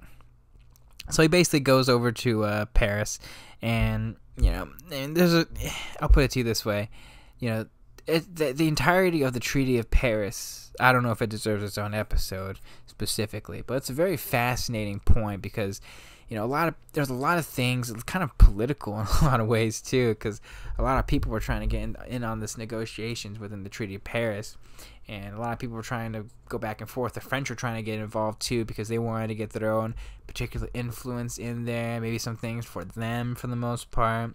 And John Adams is basically just like throwing a fucking wrench, into a fucking airplane turbine, and and he just basically just goes in there once he arrives, and he's basically fighting tooth and nail for a lot of things. They actually try to kick him out at one point and successfully do so for some of the meetings. Although a lot of things that he wants effectively ends up becoming the things that affect. Basically, I'll put it to you this way. He argues and he fights tooth and nail. It becomes so annoying that they basically just say, you know what, let's just give John Adams what he wants and just do it. And they all technically agree. It's obviously not that. But, him just arguing in general gives a lot of concessions that are very favorable to the United States, at least in terms of mercantile and trade and whatnot. And I mean, it's difficult because, both parties will not do what they're supposed to do. America and Britain during the Treaty of Paris, that would actually lead to the War of 1812 eventually. But for the most part, at the very least, if they followed this plan, it was very favorable to both people, and especially America, specifically. And he clashed with Ben Franklin, too, especially. And, again, it's just like a sitcom, man. It's very fascinating. It's very interesting. But effectively, after the Treaty of Paris is signed, the war is over. The revolution's won, and America is America. And, at this point, John Adams is kind of enjoying the life. John Quincy Adams is going to school, doing a whole bunch of different things there. And John Adams is now trying to go home. It's late 1783. He's trying to make preparations, and then he gets word, hey, can you go to Britain? And they ask him specifically to travel to Britain, and they find out he's going to be the first ambassador to Britain under this new government for the most part. They choose John for a lot of reasons. Great relation. It's complicated, but for the most part, first off, he's already there. Second off, it's John Adams. He's this guy, this rambunctious individual. And King George is, I think, very interested to meet him. They have a very fascinating relationship, It's very cordial, I think there's some resentment for the most part. And I think King George, at the very least, thinks John Adams will understand. And I think he does, because when they actually talk, their correspondence is always peaceful and generally pretty respectful of one another, King George, when they talk, it's, I only did what I thought was best for my people, etc., etc. And John is like, hey, we do what we have to do, and not to mention too, like in terms of like shrewd negotiations, there's really no one that's going to be better than John Adams, so if things go awry, he's going to basically just lay the smack down on King George for the most part, and there's really no one that's going to be better. And it sucks in some ways. John just wanted to go home. This is where the real correspondence between Abigail and him it's really beautiful, it's really good, and he's homesick. You know, he loves Europe. He thinks it's really a brilliant, beautiful place. But I don't think he sees it in the same light as, say, Thomas Jefferson would, in terms of, like, you know, architecture, the people, and whatnot. What he does like is the thinking, the philosophical. That's this whole reason why he brought John Quincy Adams there, was just for schooling for the most part, and this French and British and all these different types of ideals that anyone could learn. It's a great childhood upbringing and learning. But for John Adams, he basically becomes the great British ambassador, the first ambassador to Great Britain in 1784 to 1785, and for the most part ends up just spending the next 4 years of his time there talking with King George, just basically talking to each other like, hey man, you aren't holding up your treaty of the Treaty of Paris, etc., and vice versa and whatnot, because you have to understand, like I said before, you know, I think it's the part of Washington where I'm going to stay with Madison and Jefferson and Monroe, and specifically them, is that once the war is over, it's not over, technically speaking. They may have put sides away and withdrawn some troops from the main cities, but the British still occupy parts of the Northwest Territory, and the colonies aren't paying their debts. Like, because basically they agreed, hey, we'll leave if you pay this amount, and you guys can do your own thing. And the colonies can't do that because they can't collect taxes. They can't do anything, because the Articles of Confederation is a bullshit document that couldn't do anything. So, King George is pretty upset. He's just like, hey man, we'll leave the Northwest Territory if you start paying your fair sum and your fair due. And John Adams is like, okay, this is not good. This is not good. And he's basically just hammering out all the problems while he's telling people, hey, get your shit together, America. We gotta fucking do this. And that's when the Constitutional Convention happens. That's when a lot of things happen. And soon, effectively speaking, the Constitution eventually gets created. It's also, too, in Europe, he actually gets to be reunited with Thomas Jefferson. He comes to visit in Great Britain. He and his wife had actually been trying to pull strings to get Jefferson to France after his wife died, which I'm going to save for his episode. It's actually really, really, really sad, unfortunately. But he ends up and they rekindle their friendship and, talk political ideas, etc., etc. And they really talk about what is going to happen in the future of this country. And, both are very optimistic in a lot of aspects, in a lot of ways. But, Jefferson's a little bit apprehensive. And you can see the tensions there in the very beginning. But effectively, after some time, in 1788, John Adams, after serving, for the better part of 4 to 5 years as the great British ambassador, says goodbye to King George one last time. They bid each other farewell as John Adams returns to America. So what does John Adams do in America around this particular point in time? It's a little complicated, okay? Because when he gets home, he tries to enjoy his life. He's probably trying to have sex with his wife. It's been a while, okay? So I don't blame him. Trying to get his dick wet. He tries to just enjoy his life for a little bit. He works on his farm, tries to restart his law practice, but at the very same time, things are moving fast. So by the time he comes back, there's a presidential election on the way. And he's actually seen as a bit of a potential frontrunner if Washington cannot accept, because you understand the first presidential election really is just convincing George Washington to be president. And if not, it's going to be John Adams. He's the leading voice of this radical revolutionary movement. Without him, a lot of things don't happen. Because you have to understand, this is how people saw John Adams. Like, he's not a perfect person, and throughout his entire life, he's this brash, stubborn individual. He'd argue tooth and nail for things that seem inconsequential, but he'd argue for it if he's right. And even if he was technically wrong, if he felt that it was right, he would argue it. And that's just John Adams. Despite all that, despite the personality, despite a lot of the things, brash nature, his very blunt nature. Excuse me. John Adams was a very popular figure, and one who they knew would work hard, would push hard, and would be an advocate and a representative of this country that they felt would be proper, at the very least, for the executive branch. So, in Washington, he gets elected as president. He ends up just taking the job because it's the right thing to do for Washington, and it's, they need him. They need Washington. Let's just be very clear about that. And then Adams, he gets the opportunity to be vice president. He gets the second most votes, and he doesn't like it.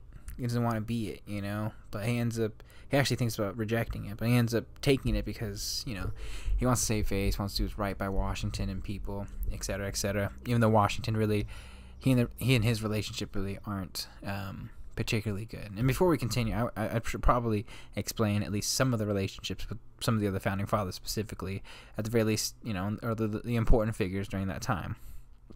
He's very close with Jefferson, very deeply close with Jefferson, actually, intellectually, emotionally.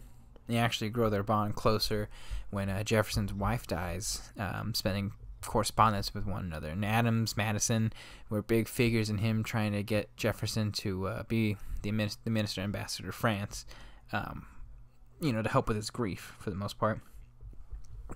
His relationship with Washington is complicated.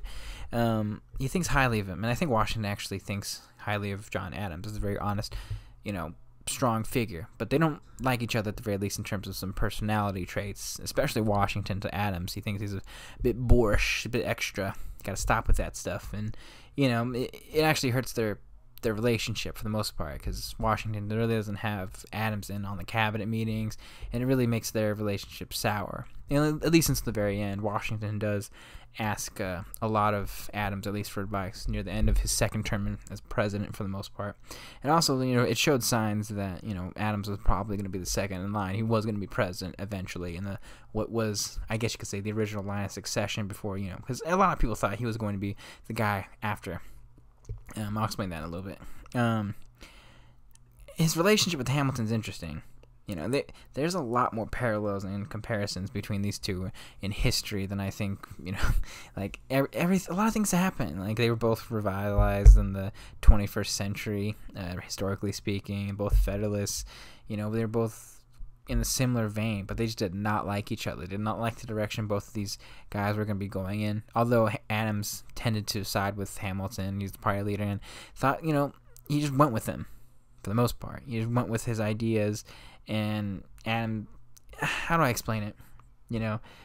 Hamilton and Adams did not like each other for political reasons, specifically, just like many of the founding fathers did not like each other. And Hamilton did not like Adams because he was too independent and too free-thinking away from what he wanted the country to be, and vice versa for Adams and Hamilton. And that was the one big thing that really drew them apart. He wasn't particularly close to Samuel Adams. They were related, and they often did come to each other for support, but eventually, just like many others, ideological differences would set them apart. Very close with Ben Franklin, et cetera, et cetera. And I would also point out, too, John Quincy Adams, his son. It's a very complicated relationship. He loved his son, and his son actually did love and respect his father, but it was a very strict relationship, especially when they were together. He's a very strong and stern father and wanted to have his children succeed in many ways, and that actually ruined a lot of the relationships with his younger kids because they were not capable and ready. And John Quincy Adams effectively would be the one to step up and actually be that kind of person. He had a leg up, unfortunately, for better or worse, but it is what it is. And he was initially against a lot of the stuff with his father and stuff, but he understood, and effectively, actually, ironically, kind of became the similar person to his father in a lot of ways and aspects. So ironically, one of the longest periods of his time was being a vice president. It's also probably going to be the shortest in this episode. He doesn't really do a lot, other than argue what, Washington should be called. He argues that he should be called a king, et cetera, and a lot of people didn't like him, and he would spend an hour trying to argue this for the most part for specific reasons, even though it's arbitrary, to be honest, a lot of the stuff that that happens during the vice presidency. Because you have to understand, the vice presidency, and the first vice president, by the way, is John Adams. He's the first. He didn't really do a lot with it. And the truth is that it was a bit of a vague position for the most part, And they ultimately just he effectively, in a role that he in some ways created himself, but the Constitution itself was that he was effectively just the leader of the Senate for the most part. And even then, he just showed remarkable stubbornness and an inability to really talk to people and effectively communicate. He was very combative in the early part of his vice presidency, which really ruined a lot of his time, and there's a lot of his, legislation there. They just didn't listen to him. And they got to a point where he just, okay, you know what, I'm just going to do what I'm going to do. I'm going to, whatever, And for the most part, during his entire vice presidency, nothing really happens. He ends up following Washington and votes in favor of Washington and a lot of his, policies for the most part. And, the vice president effectively is the deciding vote for the most And all he does is just decide in favor of Washington. He doesn't do much. He doesn't say anything. He actually keeps it pretty fair for the most part. It's a very interesting time. The only thing that I would say is specifically around this particular time as vice president is the growing distance between him and Jefferson. And specifically, he's one of the very few casualties, along with many of the other historical figures and founding fathers around that time, of the eventual ideological differences, between the two people and between the two parties for the most part. And for him, being a Federalist, effectively being a part of the Federalist Party, and Jefferson being part of the Jeffersonian Democratic Republican Party, a lot of them would have, ideological battles. They would disagree a lot, and they wouldn't really be with each other for the most part and talk to each other. And effectively, it was really difficult around that time for John Adams, because a lot of his friends and a lot of the people that he respected and a lot of the people that he would be part of were a part of that particular party. And it's difficult, As Washington's presidency is winding down, it's very clear that he's not going to come back for a third term. This is where things get interesting.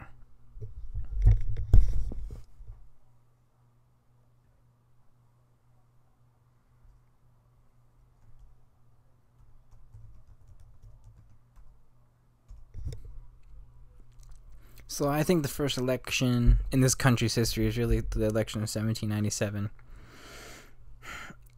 Elections back then were strange, a little bit different. They handled things a lot differently. It was actually really negative if you campaigned to be president for the most part. A lot of people found that really distasteful. It really didn't happen until William Henry Harrison, I would probably say, like the early to mid 1800s. They don't really campaign. It was basically just like people were just chilling. This, I guess you could say like this goes apart with Washington's disinterested nature and whatnot.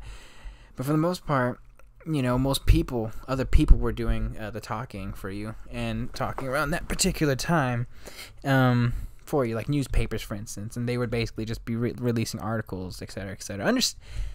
Understand too that there were multiple newspapers in like certain towns and cities that were specifically political newspapers. Like the Federalists had their own newspaper and the Democratic Republicans had their own newspaper, and they just be throwing jabs at each other. And like, it's kind of fascinating when you really look at it, because most of the political attacks and the influence would be about who read what newspaper when. And a lot of people knew this too, but for the most part, a lot of it was basically just political battles through media in some way, shape, or form, and word of mouth. The newspaper attacks were brutal. You think it's bad today. I mean, they were bad. Ugly, hatred, lies. Like I think it might have been the following election, but for Thomas Jefferson, this whole Sally Hemings affair was basically brought up as scandal for the most part that would ruin the Jeffersons and the Jeffersonian ideals and whatnot. So, I actually think I want to go into elections for other episodes too, because I think every single election, well, most of the elections are really fascinating. But for the most part, the very bare bones details you have to understand about this election is that it is specifically between a couple other people. But the main front runners for this particular election was Thomas Jefferson and John Adams, the Federalist and the Democratic Republican. Adams, the Federalist, and Democratic Republican. Jefferson, for the most part. And, they would always, and you have to understand too, the same thing in terms of modern day, I guess you could say, in which you ran on a specific platform or, specific perspective, And, if you were a Jefferson, you probably were thinking at this point, like, because, I guess you could say attacks-wise, Federalists were basically being attacked for being kind of like monarchs a little bit authoritarian in a lot of ways. In fairness, a lot of it, at the very least, perceived and in some instances was constitutionally violated, which I do agree with that aspect. Eventually the Alien Sedition Act is an example of that. But the Federalists did a lot of stuff like that in terms of trying to keep the country safe from their own perspective. And then the Democratic Republicans were basically aligned with these French revolutionaries, because you have to understand and remember too, the French Revolution was basically happening. It was basically almost over. I think Napoleon around this point in time was effectively about to take over around the beginning of Jefferson's presidency. But this was a very tricky time, specifically with France, and a lot of people didn't like France, and a lot of people were having problems with France, and specifically merchant ships and whatnot. That would lead to a lot of problems with Adams' presidency eventually and specifically. So, effectively speaking, they all campaigned on their own specific things. If Adams was president, he was going to be strong, hard, and continue a lot of the good things that Washington was doing. Because you have to understand, he's going to be the second president. Whoever gets this position is going to be following Washington. So he's playing on that political idea of, I'm going to just continue what's going to happen for the most part. And Jefferson's basically like, look, the French are ruining a lot of things. If you vote me for president, I'll make things a lot simpler and have better relations with France so they don't keep doing these things. And this is a very crucial time because there's no one other than Washington. This is, in a lot of senses, an end of an era. Okay? You have to understand it. It's really not, but the end of an era, because Washington is America at this point. Okay? From 1775 to 1797, it is Washington. It's Washington, Washington, Washington. And who's going to take over that mantle, I think, is really important to think about and to conceptualize here. It's very important. Who's going to lead this nation? And I mean lead this nation. Okay, and that's why this election is very, very important, because whoever gets to lead this nation is going to be taking over Washington. They're going to get this level of positive or negative notoriety. They're going to be the leader of America, the thing that they fought for. That's why this election is really important, and would, at least in a lot of people's minds, change the direction of how this country would go. So how does this election work? How did this election work? Because you have to understand, too, the first, I would say, 5 or 6 elections were very interesting and tricky, because you don't really vote like you do today, where you vote and then you're actually voting for an actual elector for the most part, who's going to basically follow what you're going to do for the most part in terms of your electoral votes. It's very different. The people had some influence, but for the most part, votes initially in the first couple elections specifically were by state legislatures. Okay, and by a very, very narrow margin. So if you're going to actually win and influence people, you're going to, and don't get me wrong, it's similar in the sense of electoral college. Excuse me. And it's still an electoral college, but just went about it in a slightly different way, I guess you could say. So basically all you had to do was just try to win the state legislatures and a lot of the actual state people too. And Adams would win this eventually, but, this would later change along with the actual 12th Amendment. That would effectively change how voter rules will and how, people would basically be the president and vice president. It's a lot of problems that came along with it. So effectively, Adams wins.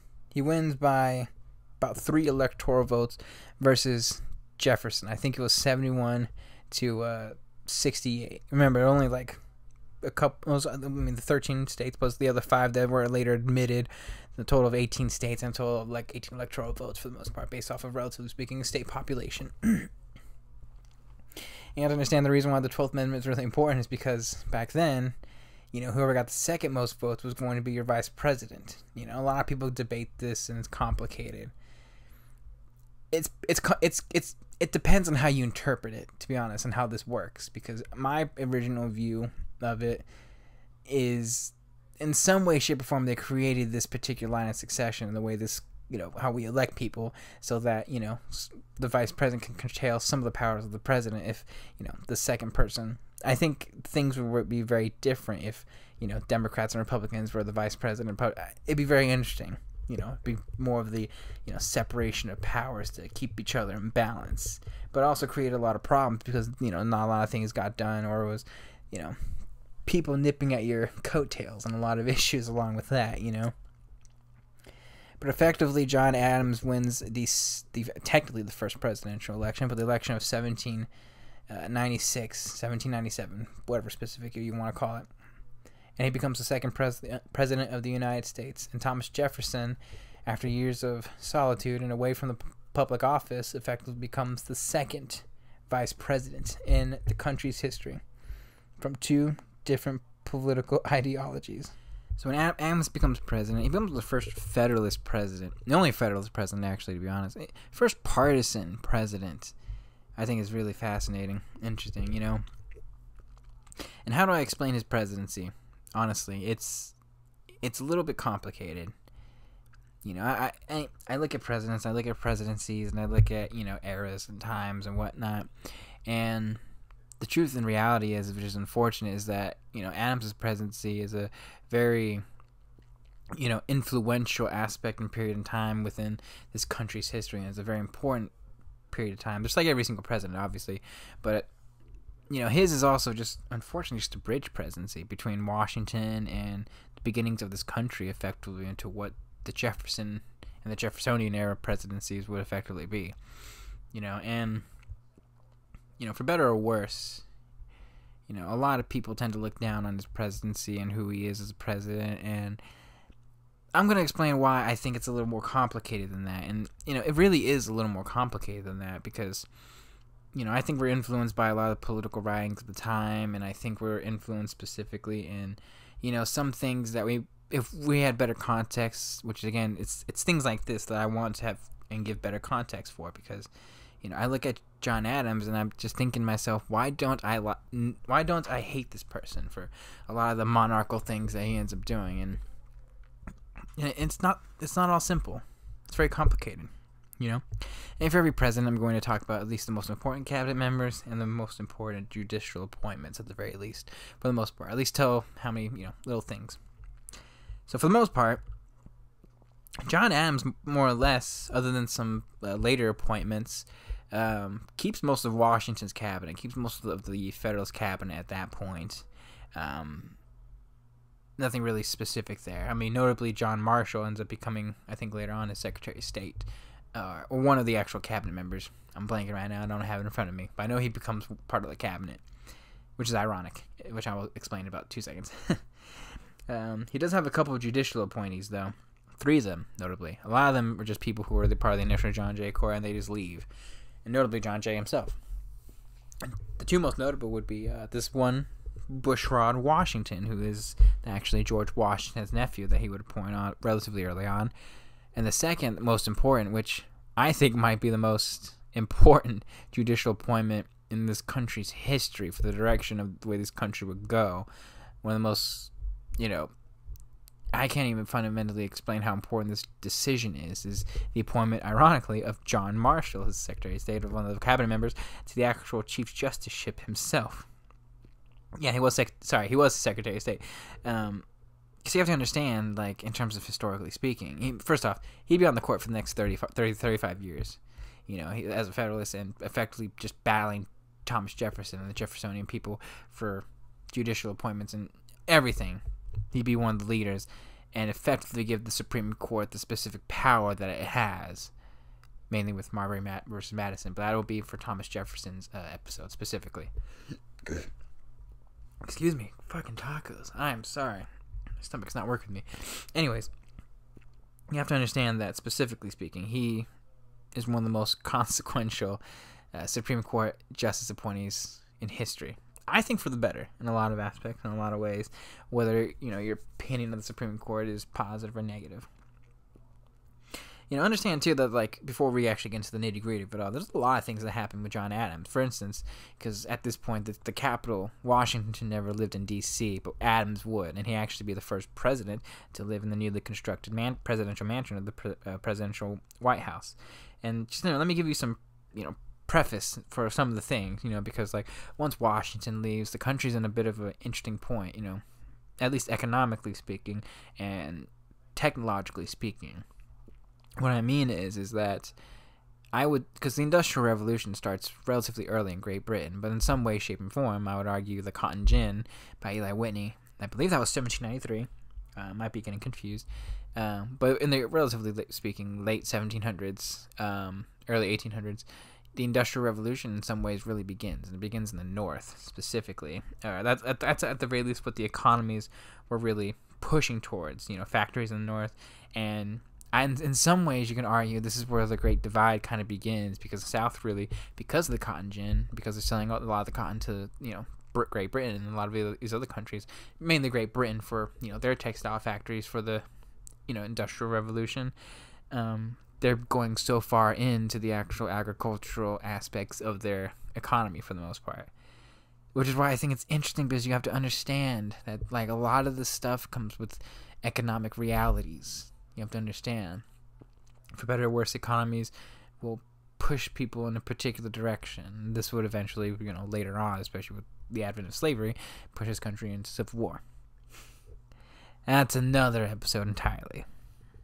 But for the most part, the economic recovery from the previous decades of war-torn debt, was working positively, especially with the new taxes, especially the increasing taxes that Adams would eventually put on for the rising board of an increased budget and whatnot, which would be later frowned upon. But for the most part, economically speaking, the country was still in recovery and was still working out its kinks, and was still working positively to a much better degree, to a better future. It was on the right path for it, for the most part.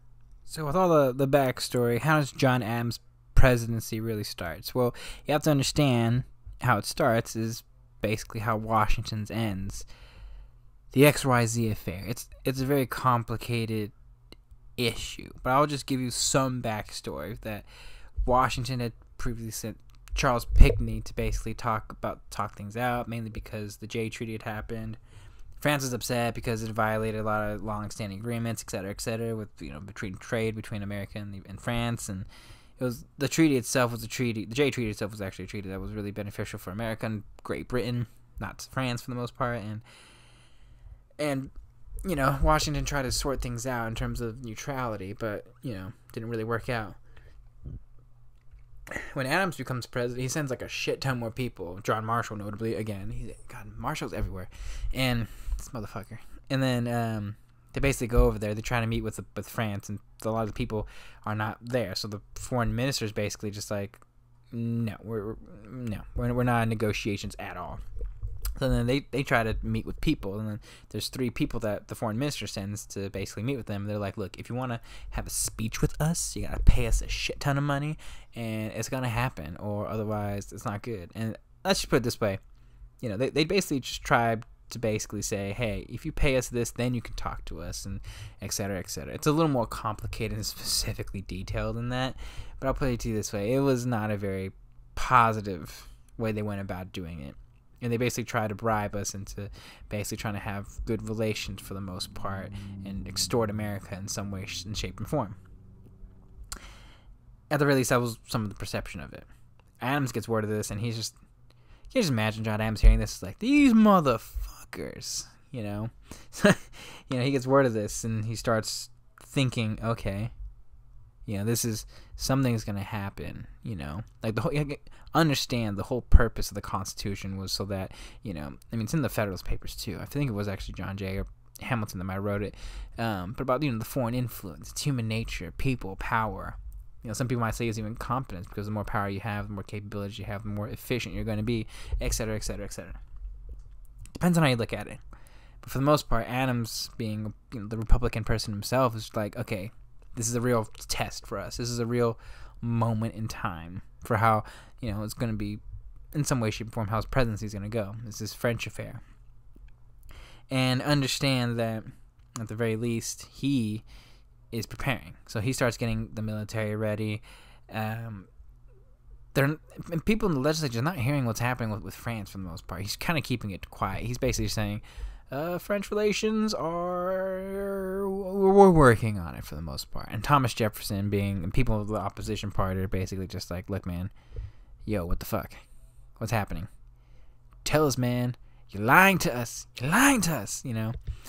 And Jefferson's basically, okay, put it plainly, he's just beating the drum, like, tell us what they said, and we'll let the people decide and figure it out. Because Jefferson, it's a little bit of a political thing. Jefferson's like, look, the French can't be that bad. They're my homies. And these revolutionary people. And then Adams is like, you know what, fuck you. And then just decide, screw it, I'll just tell people. Then he tells people. He tells the people. And it makes Jefferson look a little bit of a fool for the most part. And everyone's mad. The American people are mad. Everyone's upset. Et cetera, et cetera. And it's a very testy time for America.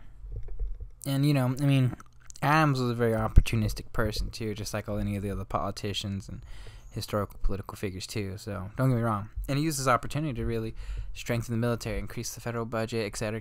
Taxes. This is a very tricky time. Because a lot of things are happening within, like, I would say 2 to 3 years of Adams' initial presidency. I mean, it is complicated. Like, do you think Trump's presidency is complicated in his first 4 years?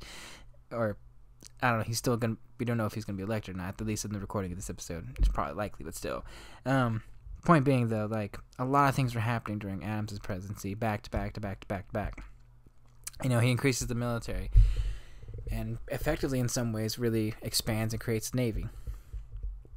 You can argue, back and forth. A lot of people are credited with it, but it is Adams specifically that I would say, in most cases, could be considered the father of the Navy. At least the gross expansion of it, and whatnot. It's around this time too that the rising taxes. People are not happy. He's not a popular person just with the taxes alone. Let's just be honest there.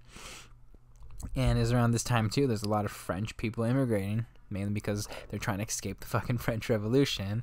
I don't want any fucking guillotines or anything. I don't blame them. But a lot of them are coming, and there's suspicion, maybe some spying going on. There's a lot of these French. In fairness, who likes the French people? Come on. Come on. I don't even have to. Come on. Anyways, the French are coming, and they're basically just. There's too many of them coming at this point. It's enough for Adams to really start worrying. So they start what would be known the Alien Sedation Acts. A lot of these things. And it starts with the immigration policy. Because you have to understand, the Alien Sedation Acts is complicated, and it's something that it's a lot of things. But specifically like 4 or 5 specific legislative acts, back to back to back to back, that effectively, alien sedation. It's both immigration and, specifically in this particular case, restrictions on freedom of speech and freedom of the press in some way, shape, or form. Because that's how it started, though. It started with, and obviously it broke a shit ton of constitutional rules. But for the most part, they were just basically trying to limit immigration and them bad-mouthing the country and the federal government for trying to stop these French people for the most part, even though it's wrong in some way, shape, or form. And a lot of people made case, they got jailed for this. Only like 8 or 9 people really did. So I think what I'm trying to say is people are overblowing the Alien Sedation Acts in a very negative light. Were they bad? Absolutely. They were horribly bad, unconstitutional in every sense of the word, and should never pass to begin with. And they were passed by a Federalist majority Congress, I might want to point out at that point. I believe Senate and the House. I'm not positive on that. But in order to get those things through, they had to go through a shit ton of stuff, and that's the only way I think it was going to happen. Those acts actually ruined his presidency and effectively ruined any chance that he had, I think, in some way, shape, or form, to get a second term. That was a big thing. Once you break constitutional rules and stuff, this document that you, as a big believer in republicanism and whatnot, it's tough, And you have to understand John Adams too, because like throughout this entire time, when he's in Europe, he's so focused. He's just trying to get things done while dealing with his depression and whatnot, and trying to be home with his family and life. And he's just thinking, and he's just trying to figure things out. And he just wants to go home and do these things too. And he's a human being. We're all capable of making mistakes, and especially as a president, you have to understand and be put in his shoes, I probably should have done this more about Adams in terms of how he's feeling during certain acts, but throughout the European Revolutionary War times. Although that's pretty simple because he's just basically focused on winning the war. That's his ultimate goal, and trying to keep things together because he's always working. But during his presidency, he becomes a little bit different. He actually becomes, I would say, a little bit worried in some way, shape, and form. I think he tends to be painted in such a negative light. I don't think that's an accurate and fair statement. He's always conscientious and thinking. He's always thinking about what's going to be better for the country. And I think it's really fascinating in a lot of ways, Although with some some political stuff that goes along with it too. Like, when he's trying to build the army up, he appoints George Washington to be like the leader of this, the leader in arms again, etc., or whatever, the leader in arms, instead of Alexander Hamilton, who actually was a much younger, much better choice, because Washington's like 65 and he wants to retire. And Washington goes to a couple meetings and then just gives it to Hamilton, but he doesn't give it to Hamilton because of politics, basically. So, understand, being the president, when once you're the president, a lot of things happen, a lot of problems, a lot of responsibility. It's a difficult position, and it's a difficult thing. It's actually, I will say, they do pretty well in the John Adams series, how, he's feeling during the presidency. I think they get that right, at the very least. He's just focused. He's just trying to do things. A lot of things can be overwhelming, especially when you're, the president for the most part. I think in some way, shape, and form, he understood, too, that once these, Alien Station Acts happened, and once, the backlash was so severe, and that they were going to use it against him, and I think in some ways he probably thought this was going to be like the thing that was going to be better for the country, and because these acts wouldn't be repealed until like a couple years into Jefferson's term, actually. But he's always thinking for the betterment of the country, which I think is probably some of the biggest problems with Adams, functionally, which he would not do until later into his life, is that he just could not learn from the mistakes or see things in a different light, in a different particular way. Once you get into that mindset, I'm telling you, it's hard to get out of it. It's hard to think in a different light, in a different perspective. Anyways, back off into his actual presidency itself. These Alien Sedition Acts, and then it's just the absolute substantial increase of federal powers, I might want to add, because you have to understand this is a gross increase in federal powers. So while the acts would be reduced, the actual broad, federal capabilities were widened at that point. And that would be the one big thing about Adams' presidency, is Washington didn't really do that much in terms of the expansion of the federal powers, at the very least, aside from the economic recoveries and whatnot. But for the most part, Adams was the big one. Adams starts it, and Jefferson just takes off with it, and Madison, what I'm saying, it just keeps going up and up and up and up from there. Adams' presidency is the presidency that starts the course of where we're at now, at least in terms of, I would say, the size of the federal government in a lot of ways. But, this really puts the opposition into, the forefront for the most part. Jefferson, Madison, Madison was basically the opposition. He was the House leader at that point, or the leader of his specific party. I think he would leave, actually, after midway through Adams's turn. But basically, even Hamilton was against the actual aggressive expansion of the actual federal powers, and, creating resolutions of the separation of the Union. Like, a lot of these states were basically wary of it. You think, like South Carolina seceding from this. Nah, like Kentucky was one of the first states to, like, basically kind of teeter that line a little bit, the Kentucky resolutions, which was basically states' rights to override the actual federal powers themselves. A lot of tension between the federal powers and the states started in Adams' presidency. It wasn't perfect, before the Civil War. There would be many moments, notably in Andrew Jackson's presidency, actually, where things started getting really testy around that period in time.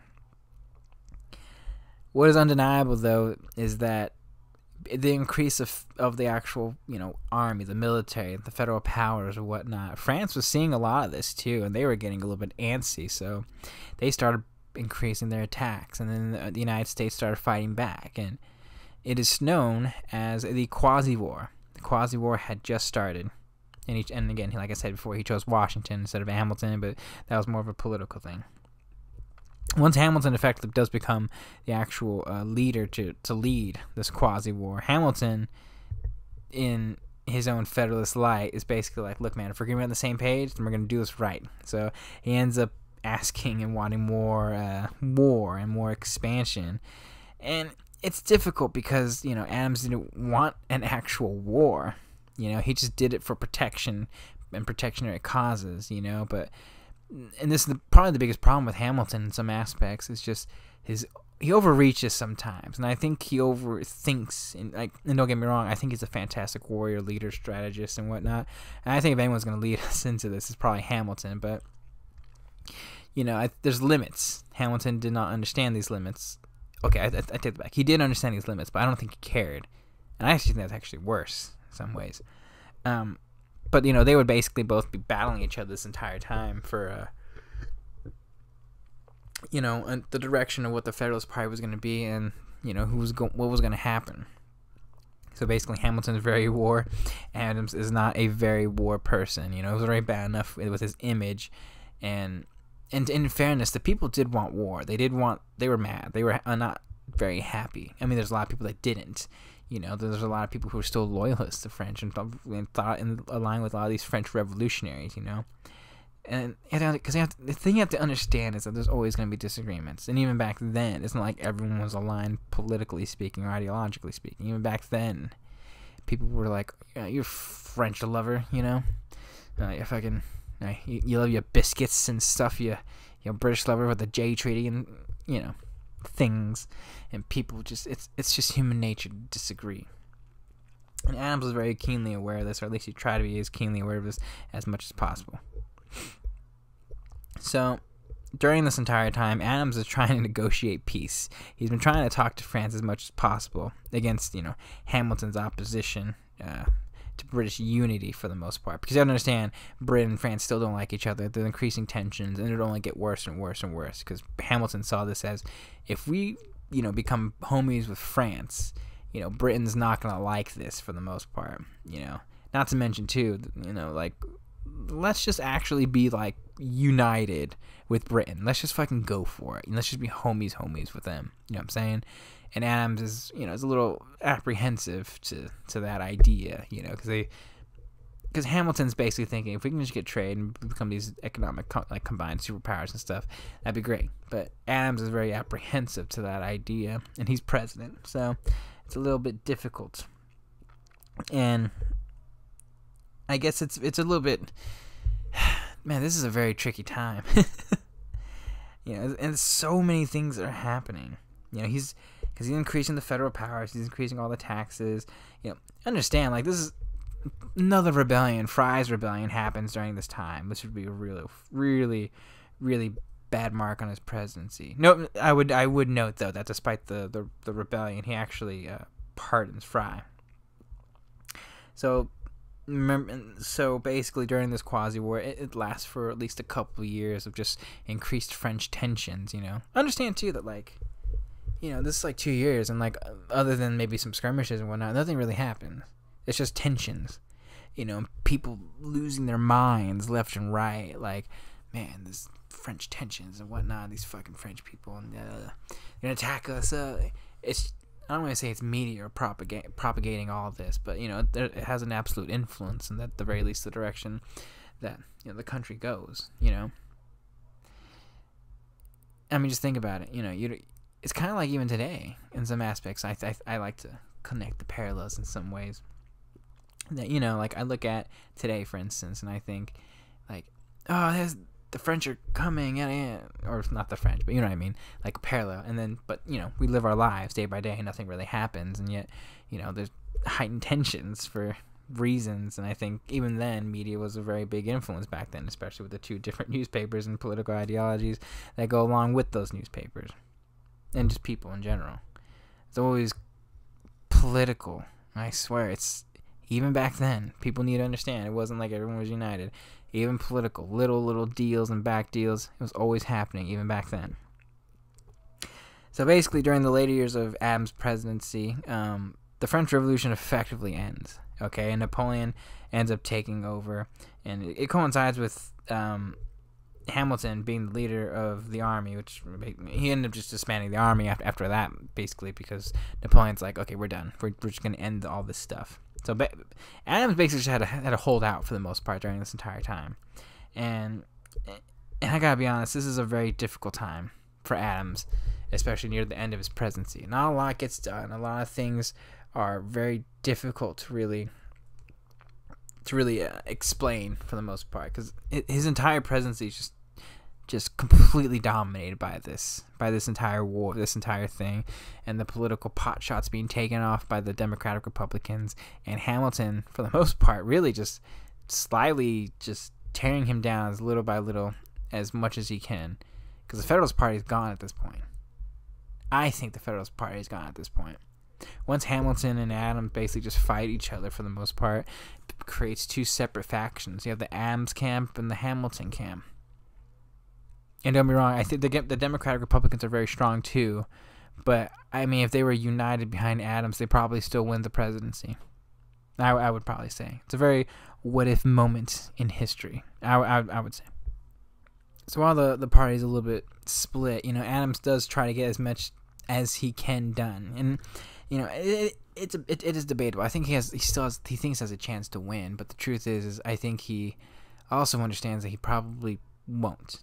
I think he's understanding of this reality in some way, shape, or form. I think he's optimistic, but everything's pointing to a lot of things that have happened in his first 3 years of his presidency that make it highly unlikely that he's going to get reelected again. So he just basically tries to do as much as he can, especially since there's so much political infighting between Hamilton and Adams. He establishes the Federal Bankruptcy Act in 1800s, which its purpose is to protect traders from debtors. Especially since people are still trying to get out of debt. And it's unfortunate. People were basically just being ruined by debtors, unfortunately. Yeah, local and whatnot. And then, on top of that, he establishes the Library of Congress and, of course, the White House, obviously. And, the Treaty of Morte-Fontaine effectively ends the quasi-war itself. And, little tidbit, too, actually gives the last State of the Union address that would basically last until for about 113 years. I think it was Woodrow Wilson. I forgot which president it was specifically. Anyways, effectively that is ultimately the end of his presidency, since he would lose in the next election. But I'll get to the next election just a little bit, because I just want to do a quick review of his presidency for the most part, which I'm going to do for every other president as well. So let me explain it this way.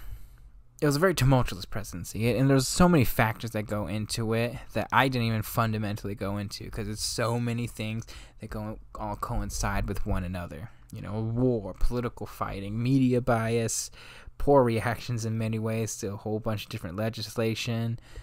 You can argue French influence, British influence, just cultural influence, economic influence.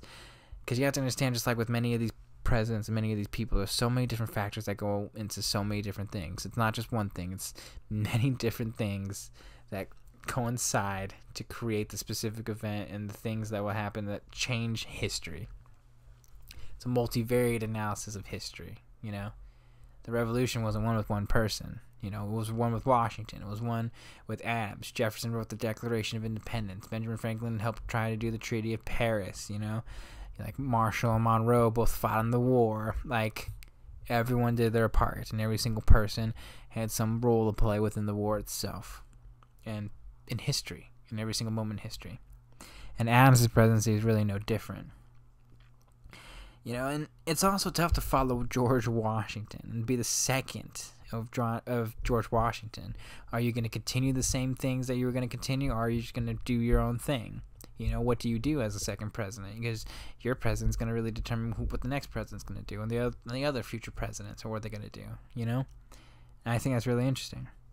He followed Washington, and, he always screwed, and in some ways he was just screwed because of that, but, and he did not follow the examples and got it in his own way, obviously, as, people took advantage, namely Jefferson, Madison, and all that. But I will say this, while I think his presidency is ultimately a failure, and I think it's much more of a failure of the actual party itself. I'm not the biggest fan of political parties, but I fundamentally understood why they were created, and I would say this is more so just the failure of people on his side, people who respected him, and people who actually were ideologically aligned with him, failing to help him, failing to be a part of that. And it's like, say what you will about the Republicans and Trump, for instance, but they got behind him. And I think partly, I don't know if that was, I don't think Adams is obviously an influence specifically for the ideological alignment and backing him, but it's just logic at that point. And Adams had no support. He's like Jimmy Carter in some ways. I think it's really interesting, at least in terms of just the overall support, because he pushed a lot of people away too. But that being said, despite him being an overall failure as a presidency, I can't fault it to be on him. He did not help because of his brash nature, and he only continued to push people away. But I think his presidency was just doomed from the start because of both just him following Washington and everyone was out to get John Adams. And that's why I think, he's an unfortunate recipient of history in so many ways. So what happens? The election year. The president only serves 4 years a term. And the election of 1800 was against, again, Thomas Jefferson, notably Aaron Burr, too, at this point, And this was another election that was immensely fierce, And at the very least, ideologically speaking, the election was based off of a different set of values and principles. Because before, it was Jefferson was like, I will help these French relations. And now he's basically saying, I am the president of the people. Effectively what a lot of the Democratic Republican people and the party itself would represent. I am for the people, not these rich people and these, Federalist ideas and whatnot, etc., etc. And don't get me wrong, I don't like political parties, but a lot of people bought this message. They understood this message, and they actually really got behind this message. And a lot of people, there's a reason why there's several, I would say 4 consecutive presidents that would be Democratic Republicans. Understand that. It was the party of the people and not the actual nationalist idea. And Adams is basically like being painted as this monarchical figure for the most part. And he was basically just like, Rumpf, I'm King Adams, etc., etc. Yeet, And I'll put it to you this way. This is actually the first true election of actual ideological parties, Federalists and Democratic Republicans, specifically as like fully formed actual parties, I believe at this point. And and the election was very contested. Adams was basically just saying, look, man, I did not get us into war. I should be at least, give me another chance, another 4 years, and now I can actually start implementing a lot of things that I want to implement and do a lot of things that I want to do. And Jefferson, again, the man of the people. And that's just how people saw it, along with Aaron Burr to an extent. But Aaron Burr was much more of a political savvy figure at that point in time. And 2 things happened specifically, or 2 things ruined any chance that Adams had. First and foremost was just him. Adams was just not a politically savvy figure. He was always going to get in his own way. It's the same problem that would happen with his son, unfortunately, in terms of the politics of the future. And Adams it was tough. It's very tough.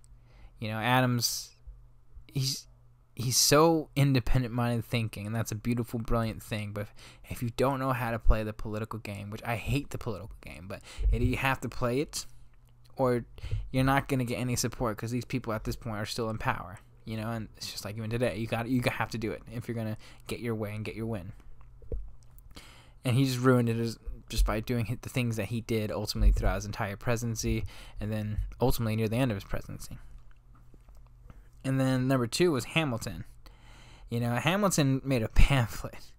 This pamphlet was basically anti-Adams and the specifics of why he's a failure of a president.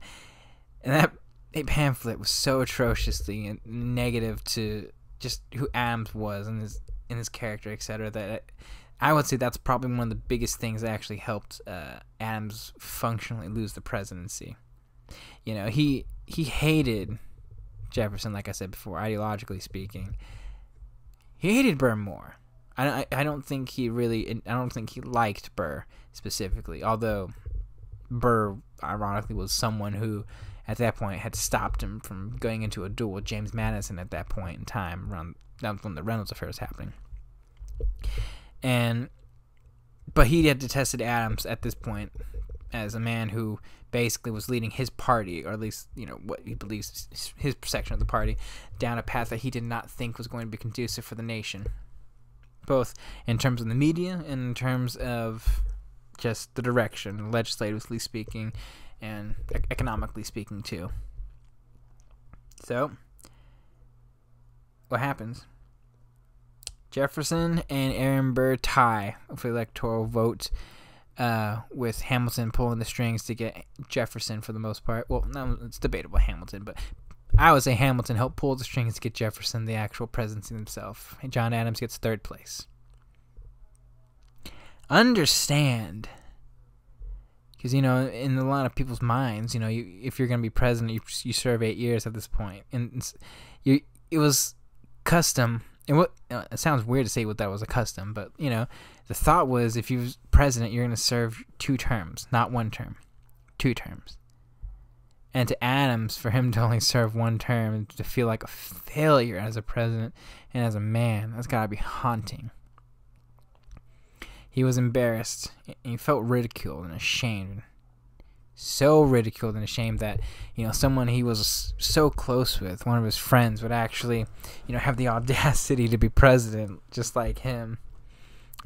When Jefferson was inaugurated, he didn't even attend the inauguration itself. Ironically, the only 2 presidents that wouldn't do that would be him and his son. It's fascinating. Very, very fascinating. Well, anyways, Adams, after the 4 years of his presidency, decides he's going to finally and fully retire. So what does he do? What does John Adams do in his retirement? He goes home. I understand a lot of these people, I'm going home. It sounds pretty fucking obvious, but honestly, he went home. He went back to farming. He retired from being a lawyer, and he just wanted to be home with Abigail, be home with his family. His family life was a little bit tumultuous at that point in time. But for the most part, he's basically just out of it. He's done. He's out of politics. He doesn't really even pay much attention to it. He lets Jefferson do his thing. He doesn't try to critique anything. He ends up being relatively, apolitical. It's very interesting. It's very interesting. I think, let me explain my thought process, because I read some of the writings during this period in time for Adams. And it's very different from his older years, or younger years. I think for the very first time, he reflects. And a lot of this is with his correspondence with Jefferson, which I'll get to in just a little bit. And I don't know if it's just because, when you get later in life, I'm a very young person, so I'm not going to be able to get to that point in time in my life until, hopefully decades from now, effectively. John Adams is a very empathetic, sympathetic man. He's the kind of person that has this really tough exterior, brash personality. But, once you really understand who he is, and especially with his correspondence with Abigail, it shows that this man is a really brilliant, empathetic, and sympathetic man. But once, he gets in a particular mindset, it's tough to get out of it. And I think for the first time, though, I think he finally changes kind of like the personality in some senses of who he is and stops being that person. I think he stops really taking a lot of that anger with him and a lot of that frustration, that fierce, ferocious debater kind of personality with him. And I think part of that's age. You just get old, and then, I'm tired. Because at this point, what is it? 1801, John Adams is probably close to 70 at this point. Or, let me see, he's mid 60s, early 60s at this point. You get old. And he would live for a very long time. He's actually probably the oldest founding father, I believe, or one of the oldest. And he reflects. I think he actually starts seeing things in a much more empathetic and sympathetic way. Like his train of thought really changes, and he changes the way he thinks in many aspects. I think is a really beautiful and really understanding way, especially when he thinks about, the French Revolution, the Republic, and the Republican ideal, and I'll explain a little bit about that with a correspondence with Jefferson a little bit later. So he takes his time, he follows politics a little bit, and he's basically just relaxing. He's enjoying whatever time left he has on this earth, effectively, and in fairness, he would have a lot of time. He'd be living for another 28 years or so after his presidency. So he's just enjoying his life. And every now and then, I guess you could say in some instances, when he would get political during the actual presidency, it was only just to refute the negative things that certain political figures would say. Hamilton, Jefferson, excuse me, Madison, especially Jefferson, in fairness, aggressively so. He and Jefferson would not speak for a very long time. His wife and another person, I forgot who, another relatively known but B-list kind of founding father and historical figure, I would say. They start this correspondence. She starts this correspondence with Thomas Jefferson, to try and patch things up. It's more just like, hey, how you doing? It's been a while. We won't write to each other anymore. And Jefferson's like, oh, I know. So, yeah, how's John? Is he okay? Oh, he's fine. You should talk to him and stuff. He's like, I don't want to talk to him. And then it's like, getting two people who want to talk to each other on the phone, just like, oh, hey, what's up? It's kind of funny.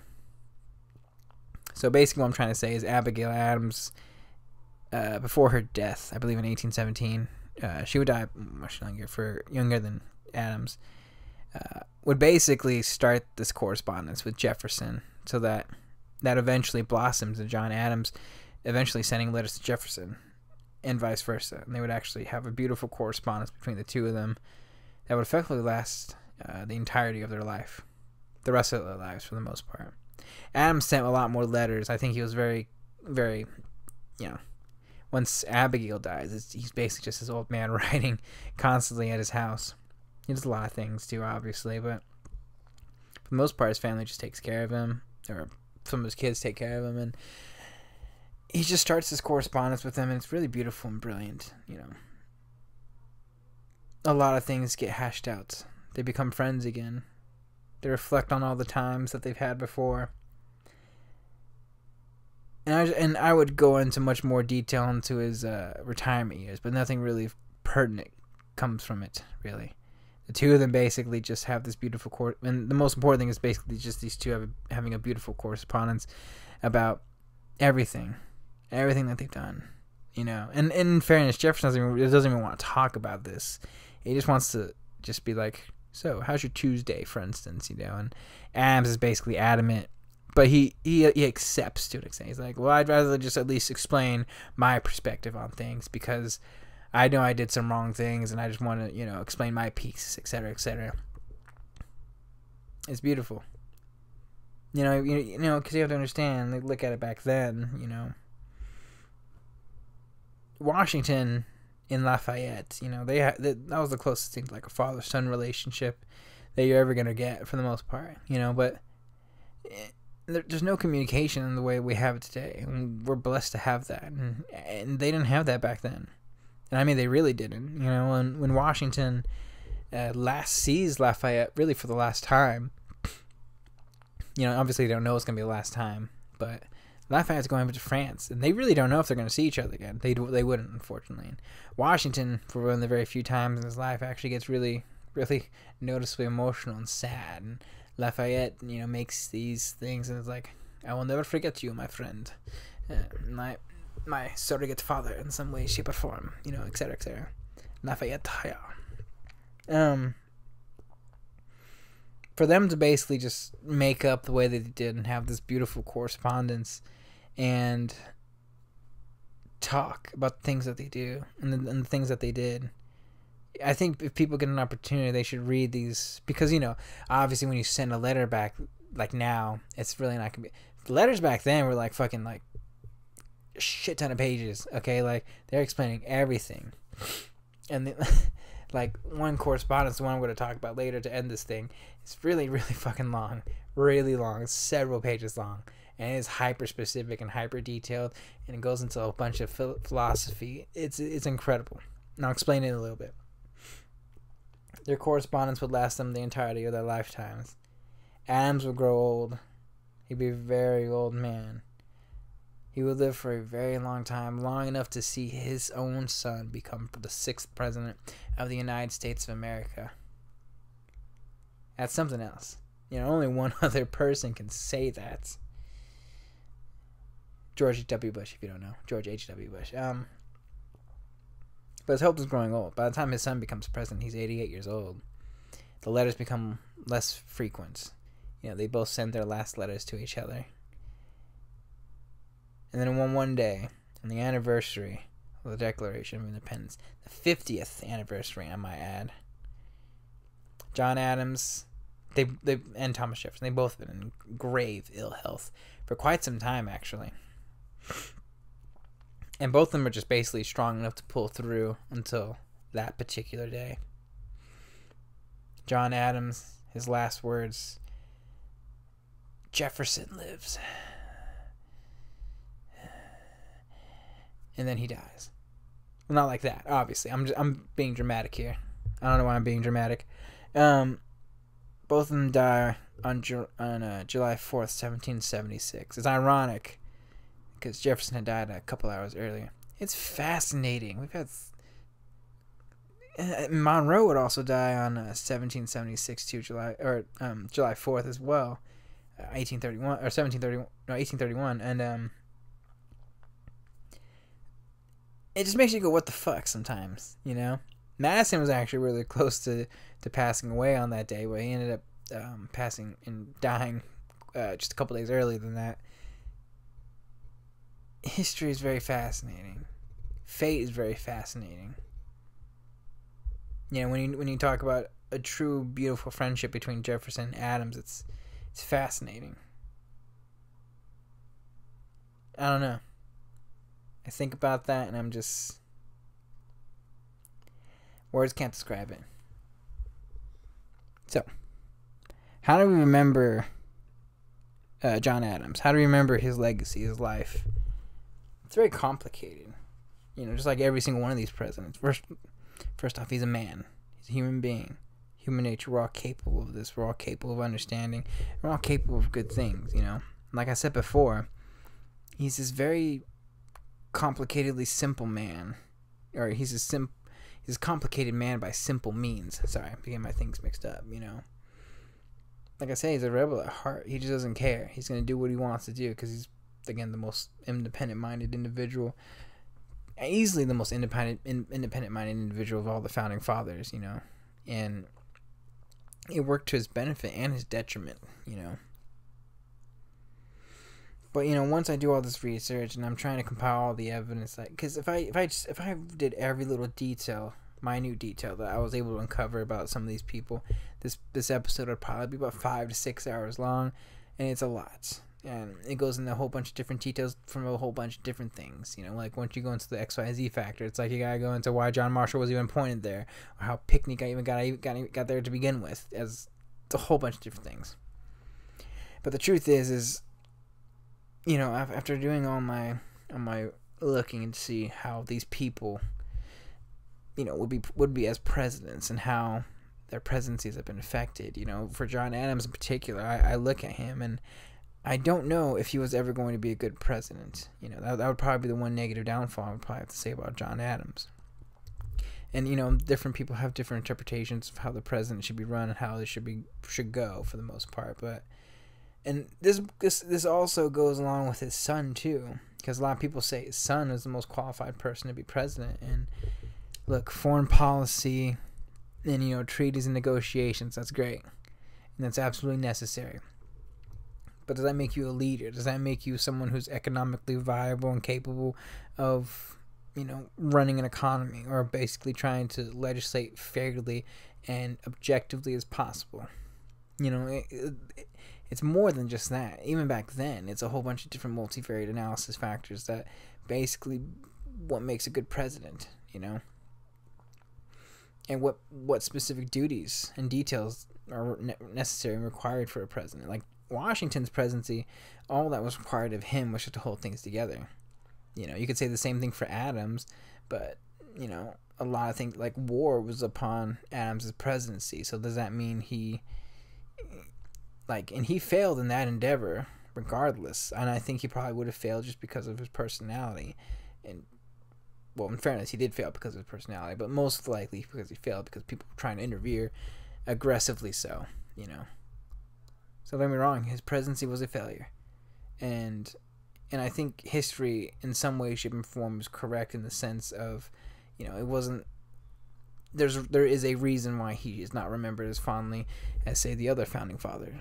Well, that being said, though, the truth is there is no hesitation of his overall patriotism to this country, the level of importance that he is to this country.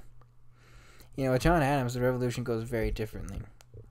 You know, John Adams, you know, being the president that he is, I don't know what would happen if he got another term, And in fairness, I will say that despite me thinking that, I don't think he probably would have been he would not have been a great president, or was not a great president, or was never really going to be capable of being a great president. His presidency probably would have been a lot better if he got his way, or wasn't being attacked and stopped at every single turn that he took. No one's perfect. No one's perfect. And Adams is far from it. But I would like to point out one more story. Another story of the many, many stories that I think, make particular individuals. So, Adams and Jefferson, they had this really long correspondence with one another. Very, very long. It would last decades. Almost decades, actually, I would say. About a decade and a half. Quite a long time. And, there's a lot of their messages to each other, for the most part, were like, "Hey, how you doing? How's the rose garden? How you doing?" You listen to that new Pink Floyd album. I'm just kidding. But sometimes they would talk. They would talk about, life, the books they're reading, and then sometimes it would devolve into topics of politics, and legacy. And the one thing that I will never question John Adams is his belief in the republic. Excuse me. In a republic, and at the very least the ideas of what a republic is and the love of his country. I will never ever confuse that with anyone else. It's John Adams, republicanism and patriotism and liberty. That's John Adams, okay? He would fight for it to the very, very end. And I think he would, because you have to understand, when I meant that he was empathetically thinking at the end of his life, and he was coming to understand, a lot of the things about his life, and a lot of things that he failed, and a lot of things that he succeeded in. He thought about the ideas of republicanism, and he thought about because he's thinking about France, for instance. He's thinking about America, and in this particular correspondence with Jefferson, he's talking about, going back and forth between why did France succeed, or why did France fail and America succeeded, and there's a whole bunch of different reasons that you can go into it, a whole bunch of different things that you can make from it, and he didn't stop thinking about this. He basically wanted to perfect it, even to the very end. And I was always wondering what his thought process was. I kind of wish he wrote more on these ideals for whatnot, and whatnot. At least on the modern, on his later ideas of republicanism. So one notable excerpt I would like to just point out really quickly is a really interesting excerpt that details the specifics of what I was just talking about. God, I'm getting tongue-tied here. It's really late, and I have taco belly. Anyways, the one excerpt, Adams to Jefferson on September of 1823. It is, quote, "It is melancholy to contemplate the cruel wars, desolations of countries, and oceans of blood which must occur before rational principles and rational systems of government can prevail and be established. But as these are inevitable, we must content ourselves with the consolations from which you from sound and sure reasons so clearly suggest. These hopes are as well founded as our fears on the contrary evils. On the whole, the prospect is cheering. I have lately undertaken to reading Algernon Sidney on government, and there is a great difference in reading a book at 4 and 20 and 88. Cough, cough. Just kidding. This correspondence, it was mainly a discussion on kings and republics for the most part, And it's interesting, Adams makes a point of sympathy for kings, because you have to understand, when he was younger, very drastically different youthful upbringing during the Revolution, they're no better because like I'll put it to you this way: kings are no better than men. Kings were basically like, from God for the most part, and that they were divine to rule the world. And that that Adams basically thought he had some sympathy for them because, they did not know better. They were not aware of that reality, and they could not comprehend it because, when people are brought up in a particular light, if I was a king and if I was a prince, it's more likely that king and that prince is going to be kind of a dick and a douchebag. Let's just be honest, because, you're brought up in a particular way, and you're brought up to think that, hey, I am this divine ruler for the most part. And, I just thought it was interesting that he had sympathy for the kings, he's always had some sympathy for the kings, the King George and whatnot for reasons. But Jefferson, he was agreeing. But he also pointed out that he also understood, with part of his own naivety, that those who start a revolution rarely complete it, like America did. Believing if not ruled by men like them or a stable body, it will fail. Or, in the case of the French example, Napoleon Bonaparte, which they actually discuss in length during this entire exchange with each other, would rule. And Adams, I think, always wondered, as many people back then, whether it could work, whether they knew the effect that they would have on the world.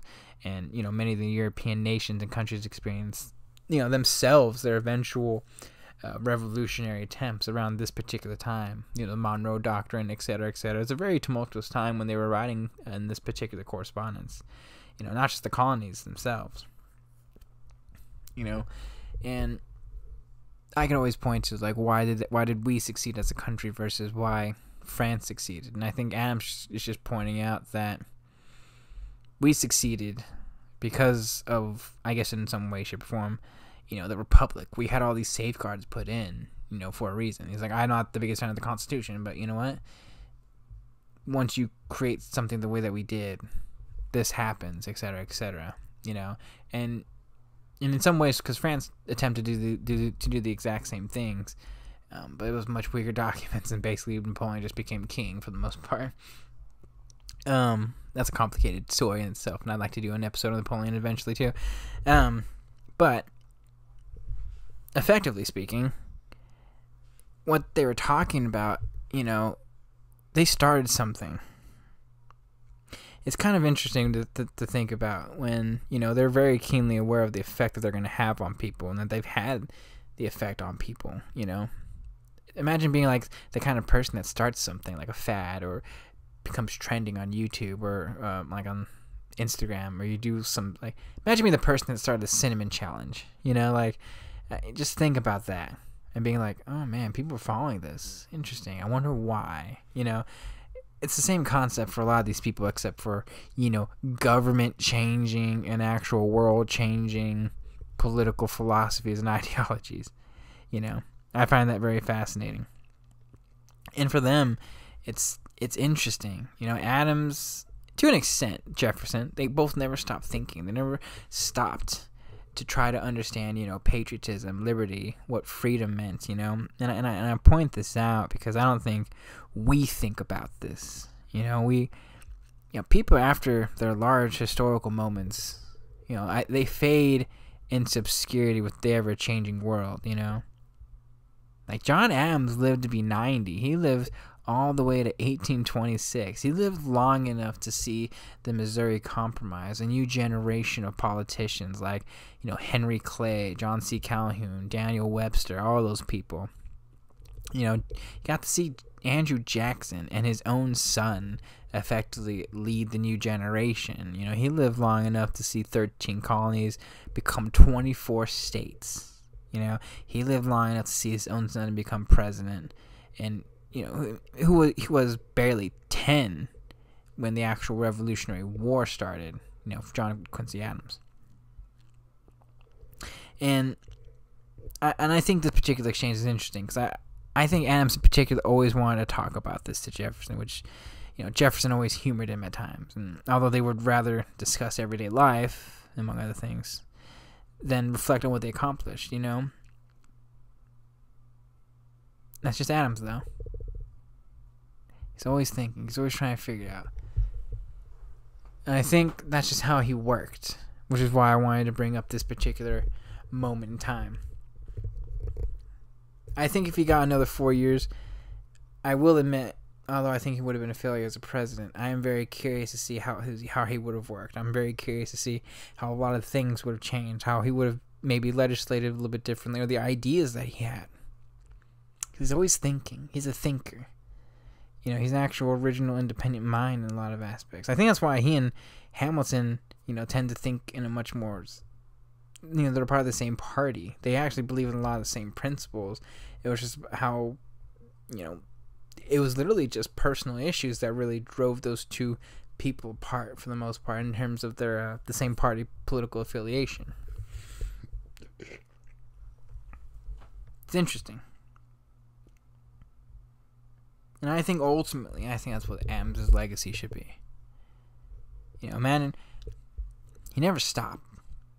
He never stopped thinking, and above all else, more or less, he never stopped being a patriot who fought for liberty, and never stopped trying to understand what that liberty meant, and the human condition that came along with it, obviously. I think it was finally until his old age did I think Adams come to understand these principles of freedom and ultimately the harsh costs that a revolution would take. Everything that happened back then that Adams figures out now, it's everyday custom to us. That's how I see it. That's why I think he's such a big, huge figure. Oh, Adams. Well, ultimately, the harsh cost of the revolution would take. He was pessimistic, ironically, about revolutions at that point. You know, because you have to understand, you know, the French failed, a bunch of the other colonies would fail. You know, the Haitian Revolution would be complicated, more or less, for the most part.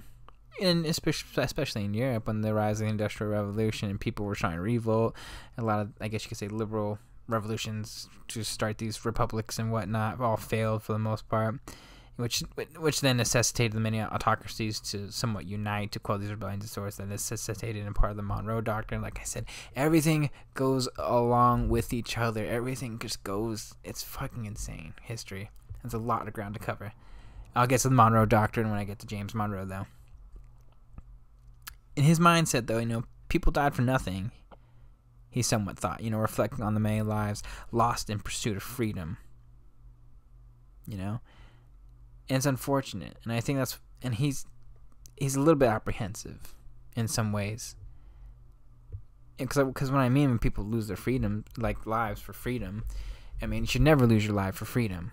But if it fails, then, you know, you have to ask yourself and point out, you know, what's the point?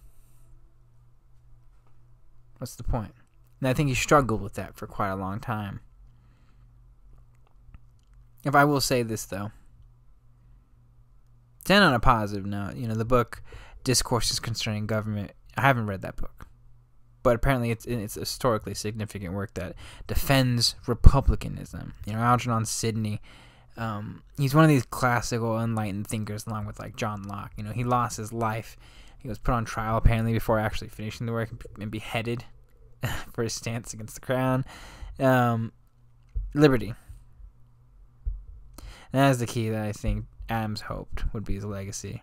You know, if anything, that future generations would follow an advocacy of freedom, democracy, one more time, liberty. Well, not democracy, not like democracy in the sense that, you know, we think of it, or, well, I guess what I'm trying to say, not majority rule democracy, but democracy in terms of equality for all, and real, true liberty and patriotism. No biscuits. Thank you guys, and hope you guys come back for episode 3.